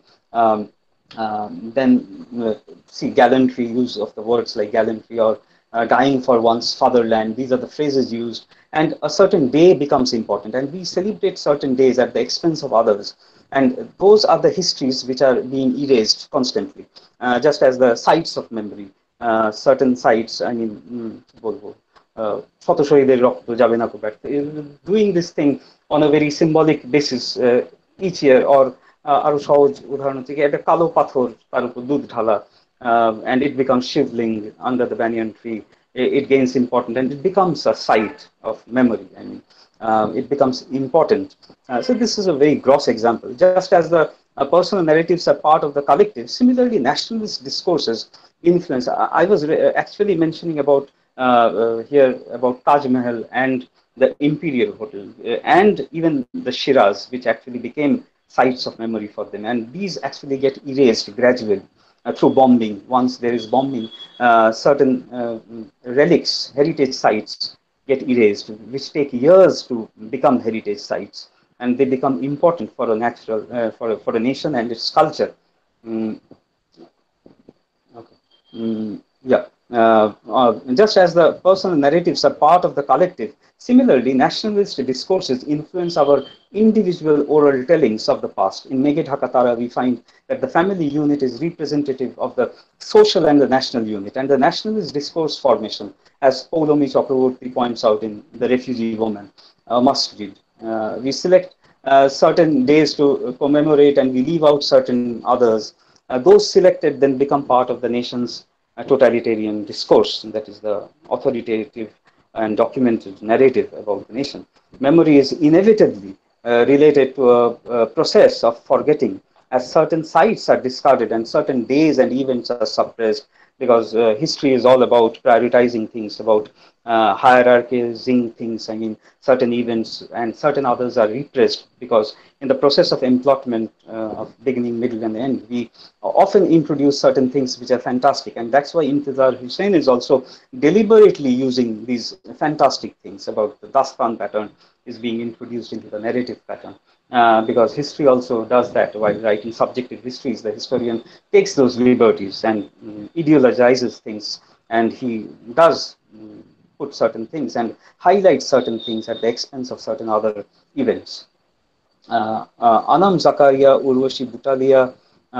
So memory is inevitably related to process of forgetting certain days, yes. Anam Zakaria, Urvashi Butalia, Ritu Menon, and Kamla Bhasin thus favor oral histories over the official ones. In Basti too, there is an attempt at destroying the mausoleum of Hare Bhare Shah and his Armenian disciple Sarmad Shah to build offices, or the imperial hotel destroyed in Pakistan to build the Taj Mahal, which would never be able to match the original heritage site.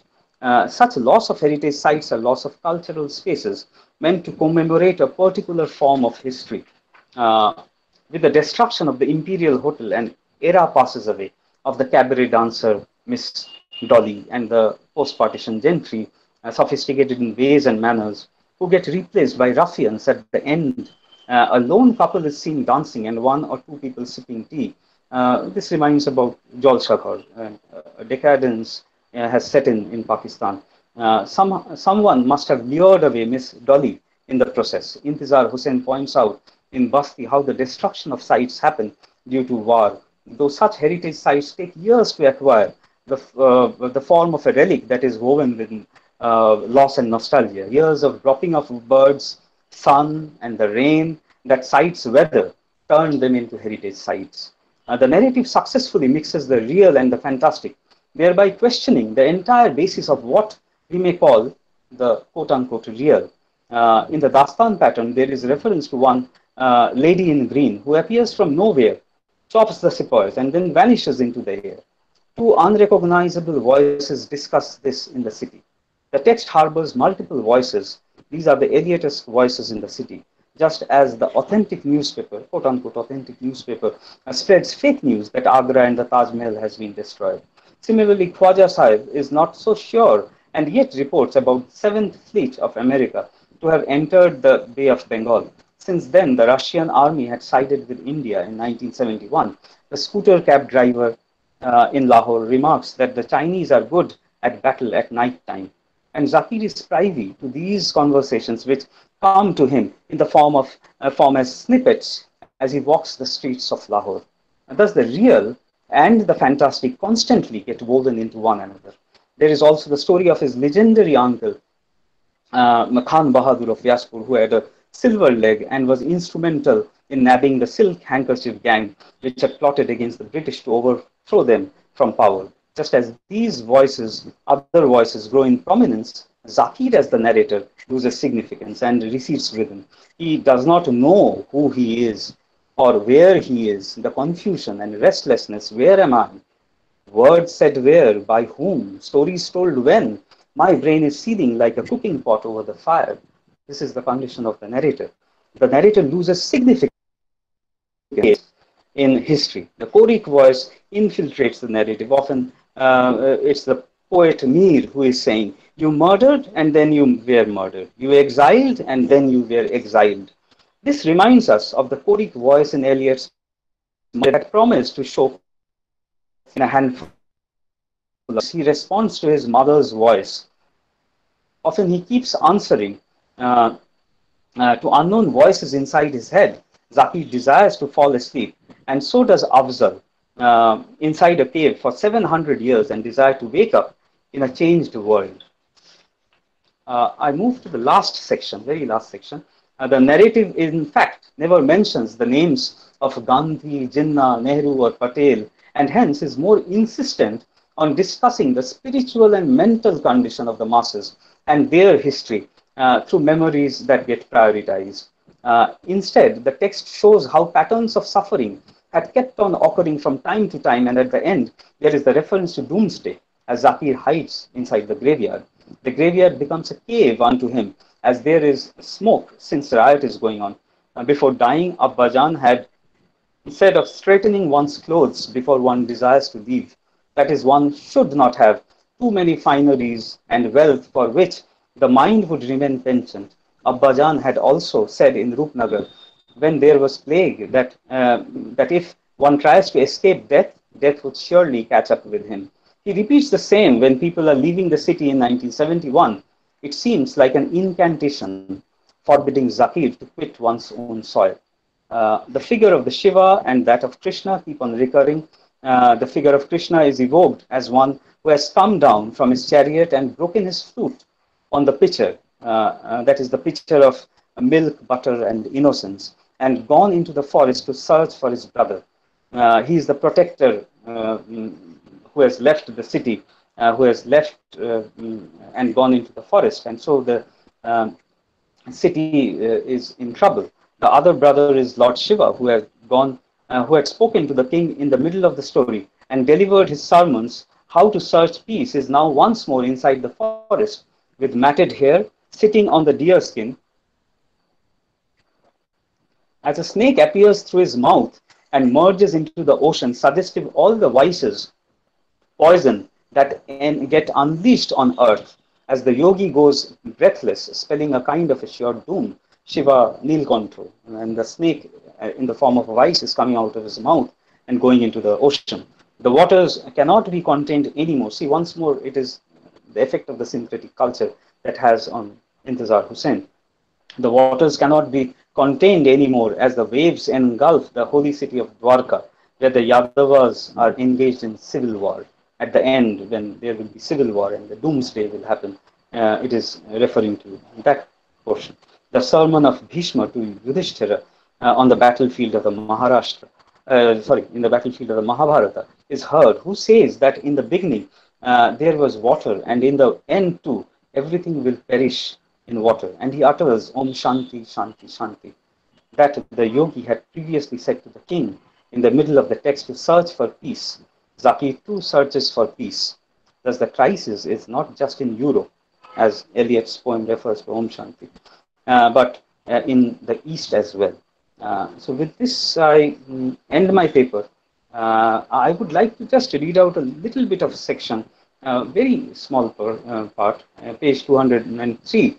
At the end, when Afzal calls all of them cruel, Zaki remembers of Surender calling him the same in his letter and tells to Irfan that he wants to write a letter to Sabira before it is too late. And he explains, before the parting of her hair fills with silver and the birds fall silent. So all these have been already referred to in this text. Silver hair, the birds, quail and bulbul, birds fall silent. And before the keys rust, keys to the house in Rupnagar, and the doors of the streets are shut, and before the silver cord is loosed and the golden bowl is shattered, this is a brilliant image. And the pitcher is broken at the well, pitcher, flute and pitcher at the well, and the sandalwood tree, and the snake in the ocean, and dot dot dot. I end my paper over here, and if you have any comments, no threatening questions. I know very little. As much as I knew, I tried to deliver. So please, if you give me a small break, I mean, two Sure, minutes. sir. Sure. Yeah, sure. Yeah, yeah, yeah. Thank you, sir, for such an enriching lecture. Now, I would like to ask the participants to come up with their queries if there are any.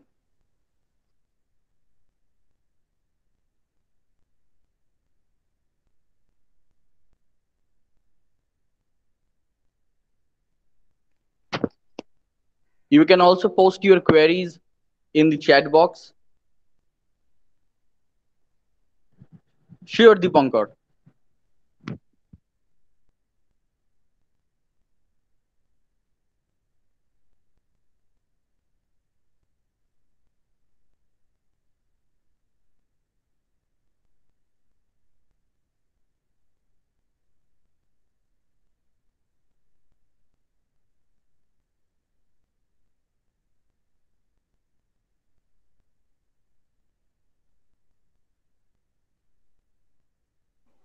You are requested to fill up the feedback form.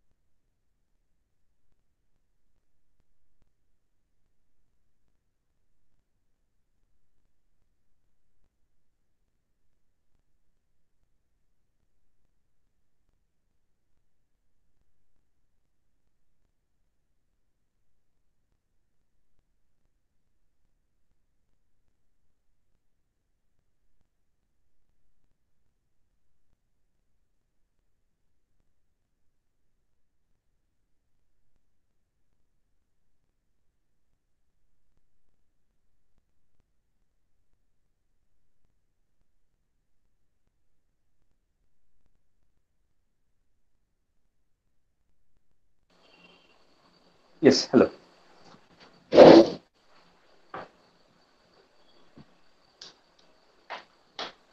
Hello. Sure. Dipankar, Yeah. Dipankar, you can come up with your query. Good evening, sir. I'm Yes. Deepankar, and Okay, it's a thank you. pleasure to Yes. get the opportunity to ask the question, sir. Basically, Okay. I would like to ask two questions, sir, if you are Hmm. comfortable. Sir, Yeah. sir, you mentioned Rabindranath's universal flag of flaglessness.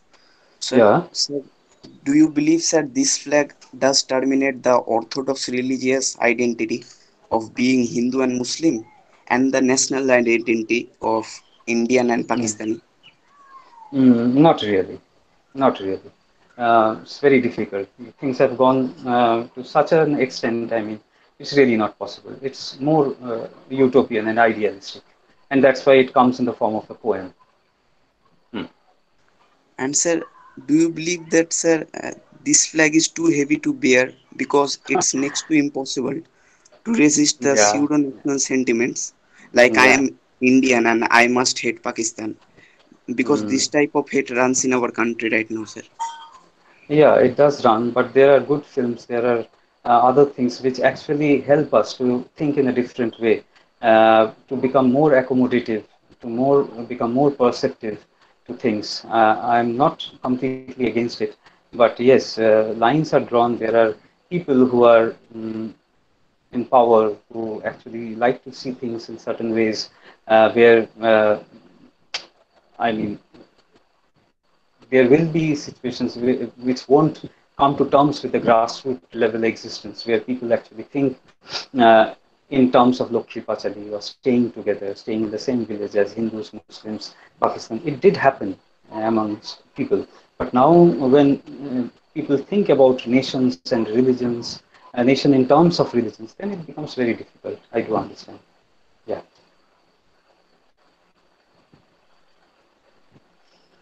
Thank you, sir.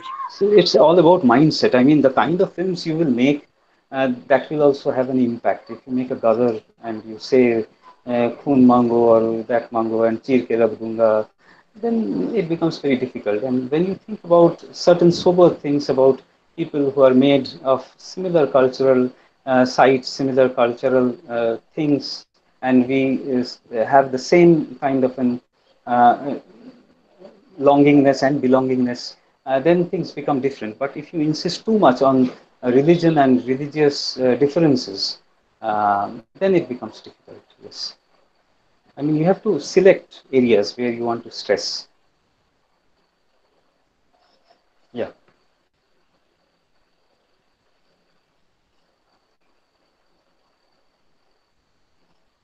Anything else? Anyone?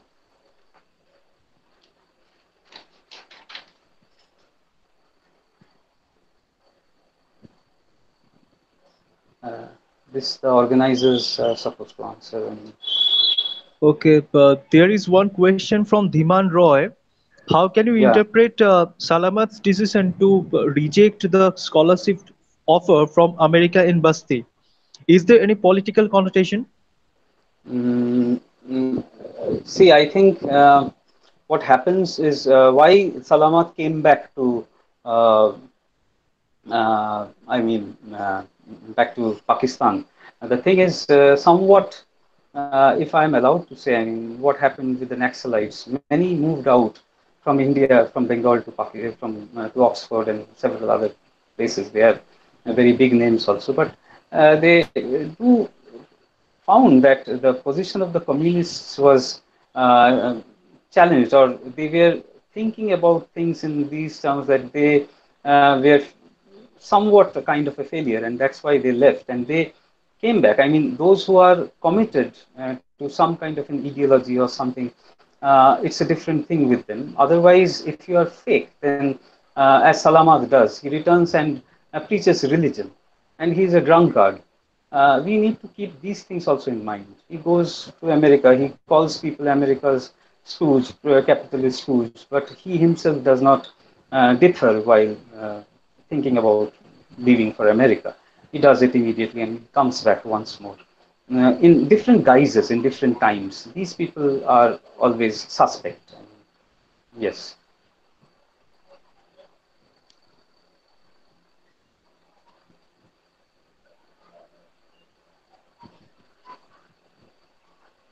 Any other questions? Yes. Yes, Rumana Parveen, you can ask your question now. Good afternoon, sir, for such an Yes. interesting session. Thank Sir, you. what I want to say is that in partition narratives, particularly in Intizar Hussein's Basti, we see that Zakir became a professor in Pakistan. He made Mm. new friends and he used to talk to them and used to go to the Shiraz and talk to them regarding the matters on politics or the things happening around him. And Mm. also we have seen in the shadow lines, in Amitabh Ghosh's shadow lines, the Thamma, she became a teacher and then a headmistress. She lived her entire life with her work and family, and she hadn't got time to remember her desh or native land. So can we say that the trauma of displacement didn't hit people just after the partition? Rather, the people who came across the border were busy to settle in the new country, and then after a certain age, in a certain point of their life, they started illusioning things. They started longing for their native land. This is a very interesting question. Thank you. Yes, I do agree with you. Initial days when there was persecution, people actually want to cover it up with a kind of a nostalgia, those stories. They relegated that persecution part, and they were bent on narrating tales about their nostalgia for the place, and they settled down. But they were always trying to, as you rightly said, they were trying to settle down actually and adjust cope with those areas, and they were in search of job and shelter. And after getting that, after a considerable amount of time, and they do romanticize to a certain extent, to a large extent, and remember those places and do try to go back. Yeah, to Uh, a certain sir, if extent, you allow, imaginatively as well. Yeah. Hello. If you allow me, I would like to add something. As Rumana is Yes. asking, it Yeah. reminds me of the very idea of a belatedness of trauma, as it was talked about by Kathy Caruth in her book Mm, Unclaimed Experiences, one of the mm, major mm, exponents of trauma studies. So also feel that this whole idea of the belatedness of trauma can mm. also be, brought in here to understand what Rumana is asking basically, right? Yeah, yeah, yeah. True, true. Sir, also in the memoir Doyamoyir Kotha, Sunanda Sikdar also started writing the memoir in her old age while she was probably 60. And she also Mm, started with the line, I don't particularly remember but that line, but she started saying that as I write, my my sorrows disappear and all this. I don't remember the particular line though. So she also didn't think of the past in her entire life, but in old days she started reminiscing those. Okay, thank you. I'll note it down and I'll go through these things. Thank you so much. I think This these was are an very addition. interesting questions. May I just see a few things about it Oh that yes, yes, Dr. ma'am. Basu. Please, I want to keep silent. You please go on. It was Yes, yes. It's a pleasure. very nice to listen to you, Thank you. because you spoke about the river of blood, the sixth river, and the partition, Yeah. people changing religion for the sake Mm-hmm. of love of the country. It was Mm. wonderful to hear you could Thank you. relate it very well. But Mm-hmm. what Rumana asked, that was also a very interesting question. I think Yeah, that yeah. the people who left Purbo Pakistan or Mm, Pashchim Pakistan, West mm, Pakistan, mm, whatever it's, um, there was so much, they had to struggle so much initially. The mm, initial struggle was so great that they couldn't have written something. mm, Only mm. after they got settled, the Yeah. trauma came out, and writing is a kind Mm, of purgation. Writing yeah. is basically purgation, it's not hobby. Yeah. True, It true. was purgation for True. them, and so when they were writing, they were actually getting purged. I, Best I person to felt say about about this writing. Yeah. question. They were getting part, and at that point of time, they were rather settled down to Yeah. write. When you have to write, you first have to eat something. And when they came to Mm-hmm. India as the refugees, they didn't have the shelter, they didn't have food. So how could they write? That was True, true, true. unspeakably traumatic. It Yeah. was only after not exactly settlement, but uh, after they got over a certain phase of trauma, they could write. Mm-hmm. Think so And because I've experienced it and beautiful. among many people. And I old do age, of understand. course, Yes. is associated with reminiscing. Mm-hmm. But it was wonderful to listen to because you were such a Thank you so much, ma'am. your lectures are so to the point, and yet they have vast ranges. Thank you very Mm, much. So they're Ma'am, if you allow me, I mean, for the sake of the students over here, can I just read out a little bit from please, Intizar Hussein's please do. personal account? I mean, this I do want to actually, otherwise I will feel bad if I don't do this. There is a fine visualization of Indian culture by Intizar Hussain that the religions of India drew upon, India drew upon a diverse variety of mythic sources when rememorializing his childhood during his conversation with me, that is Alok Bhalla. Alok Bhalla was in conversation. The name of the book is Partition Dialogues, where he says, as is often the case in small bastis, very interesting. ছোটর একটু শুনো. Our terrace merged with the terraces of other homes, and I am actually reminded of my own childhood. Our terraces merged with the terraces of other houses inhabited by Hindus. I could always walk across from the terrace of our house to those of our Hindu neighbors. During Diwali, for instance, it was difficult to tell if the diyas were lit on the parapet of our house or on that of our Hindu neighbors. As a child, I would climb to the terrace of our house and gather as many diyas as I could. The next morning, I would count the number of diyas I had picked up. So beautifully said. I mean, I felt like sharing this with you all. Yes. Anything Yes, else? and I remember a story by Chukta Ismat Chukta when the Bolun, bolun. Hindu boy and the Muslim girl, they're Hmm. friends and they fell in love. And Hmm. The boy says, I become a Muslim during the Eid, and during the Holi, I become a Hindu. So that was the kind of Beautiful. relationship they were having.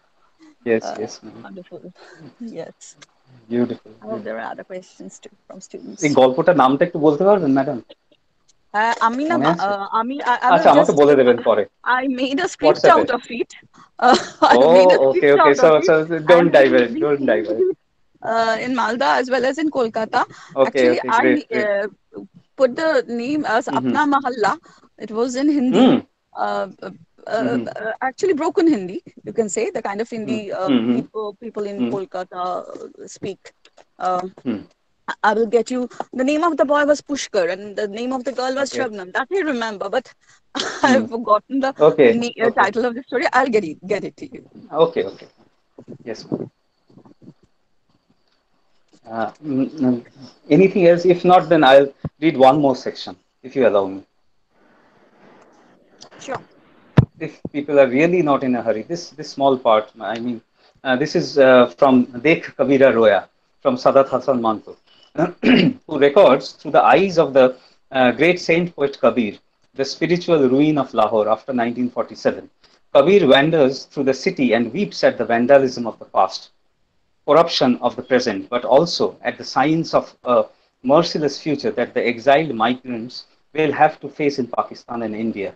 The historical poet Kabir believed that his songs were spiritual dialogues with other men and God. In the fictional text, however, the people Kabir meet in Lahore obscure the distinction between words and daggers. It's more insistent on the language part and confuse their passion for slogans with thought.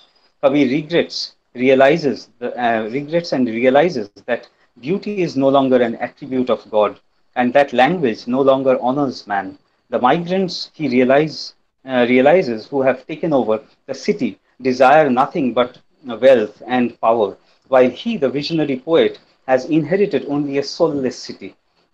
Everyone he goes to, he finds men, wherever he goes, he finds men betray each other and curse the day they were born. And I come to the section in particular.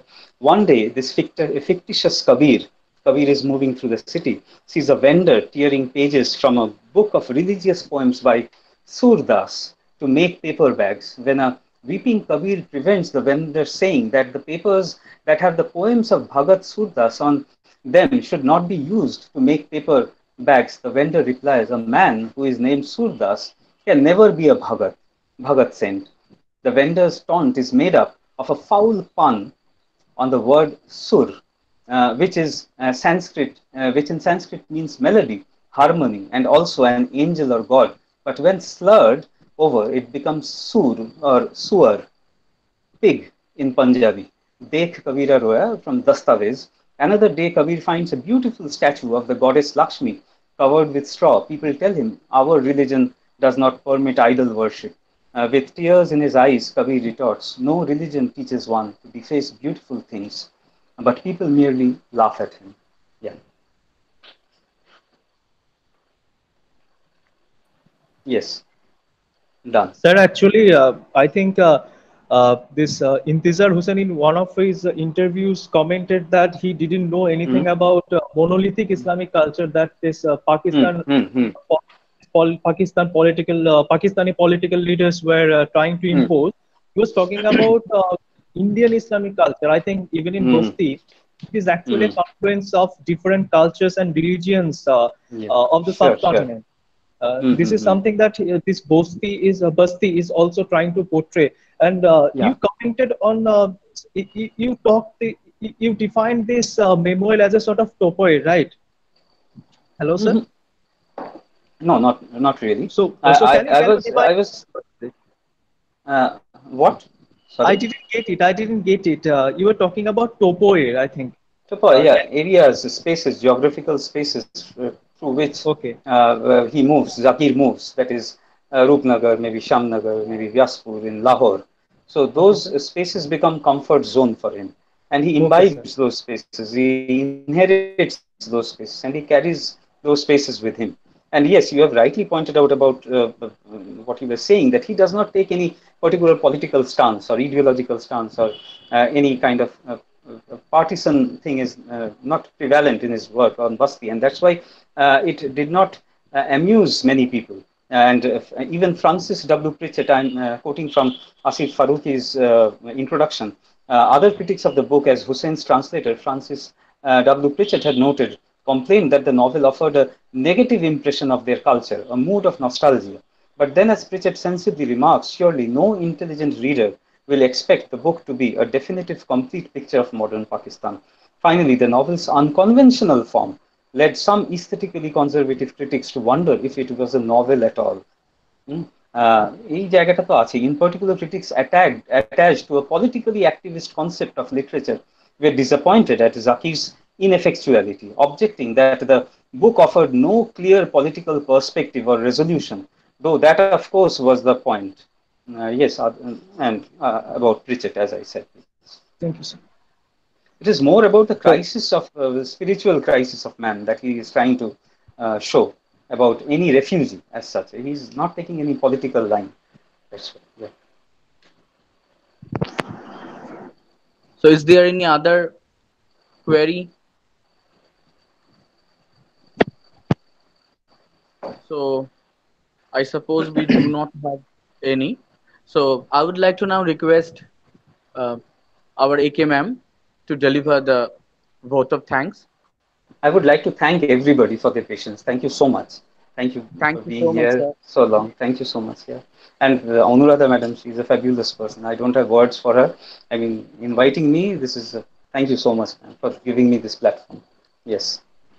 Thank you, Dr. Rajabasu, Assistant Professor and Head of the Department of English, Sri Chaitanya College. Wonderful speaker. I first of all thank Dr. Manush Kumar Boiddo, Principal, Malda College, for allowing us and enthusing us to organize this webinar series. I am thankful to all the students, and I must pay my thanks to Jyotirmoy, Obhoy, Aratrika, and all the other faculty members. And I hope the students have enjoyed, because it's very important to know partition literature. They have no direct contact with partition, but our past is always there in the present. I do believe that. So it's very important to read partition literature to feel. And what I essentially felt last year also and this year too, that when Raja he speaks, the speakers should speak out with passion. That needs a great deal of concentration and dedication, which is enormously found in Dr. Basu's speech, his lecture.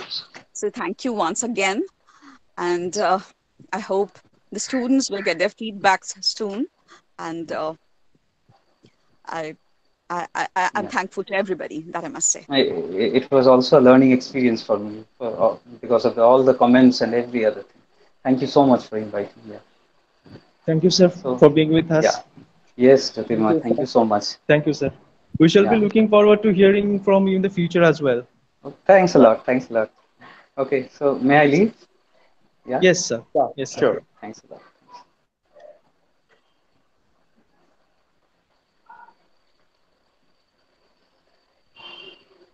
So this is how today's session ends. Thank you everyone for your active participation.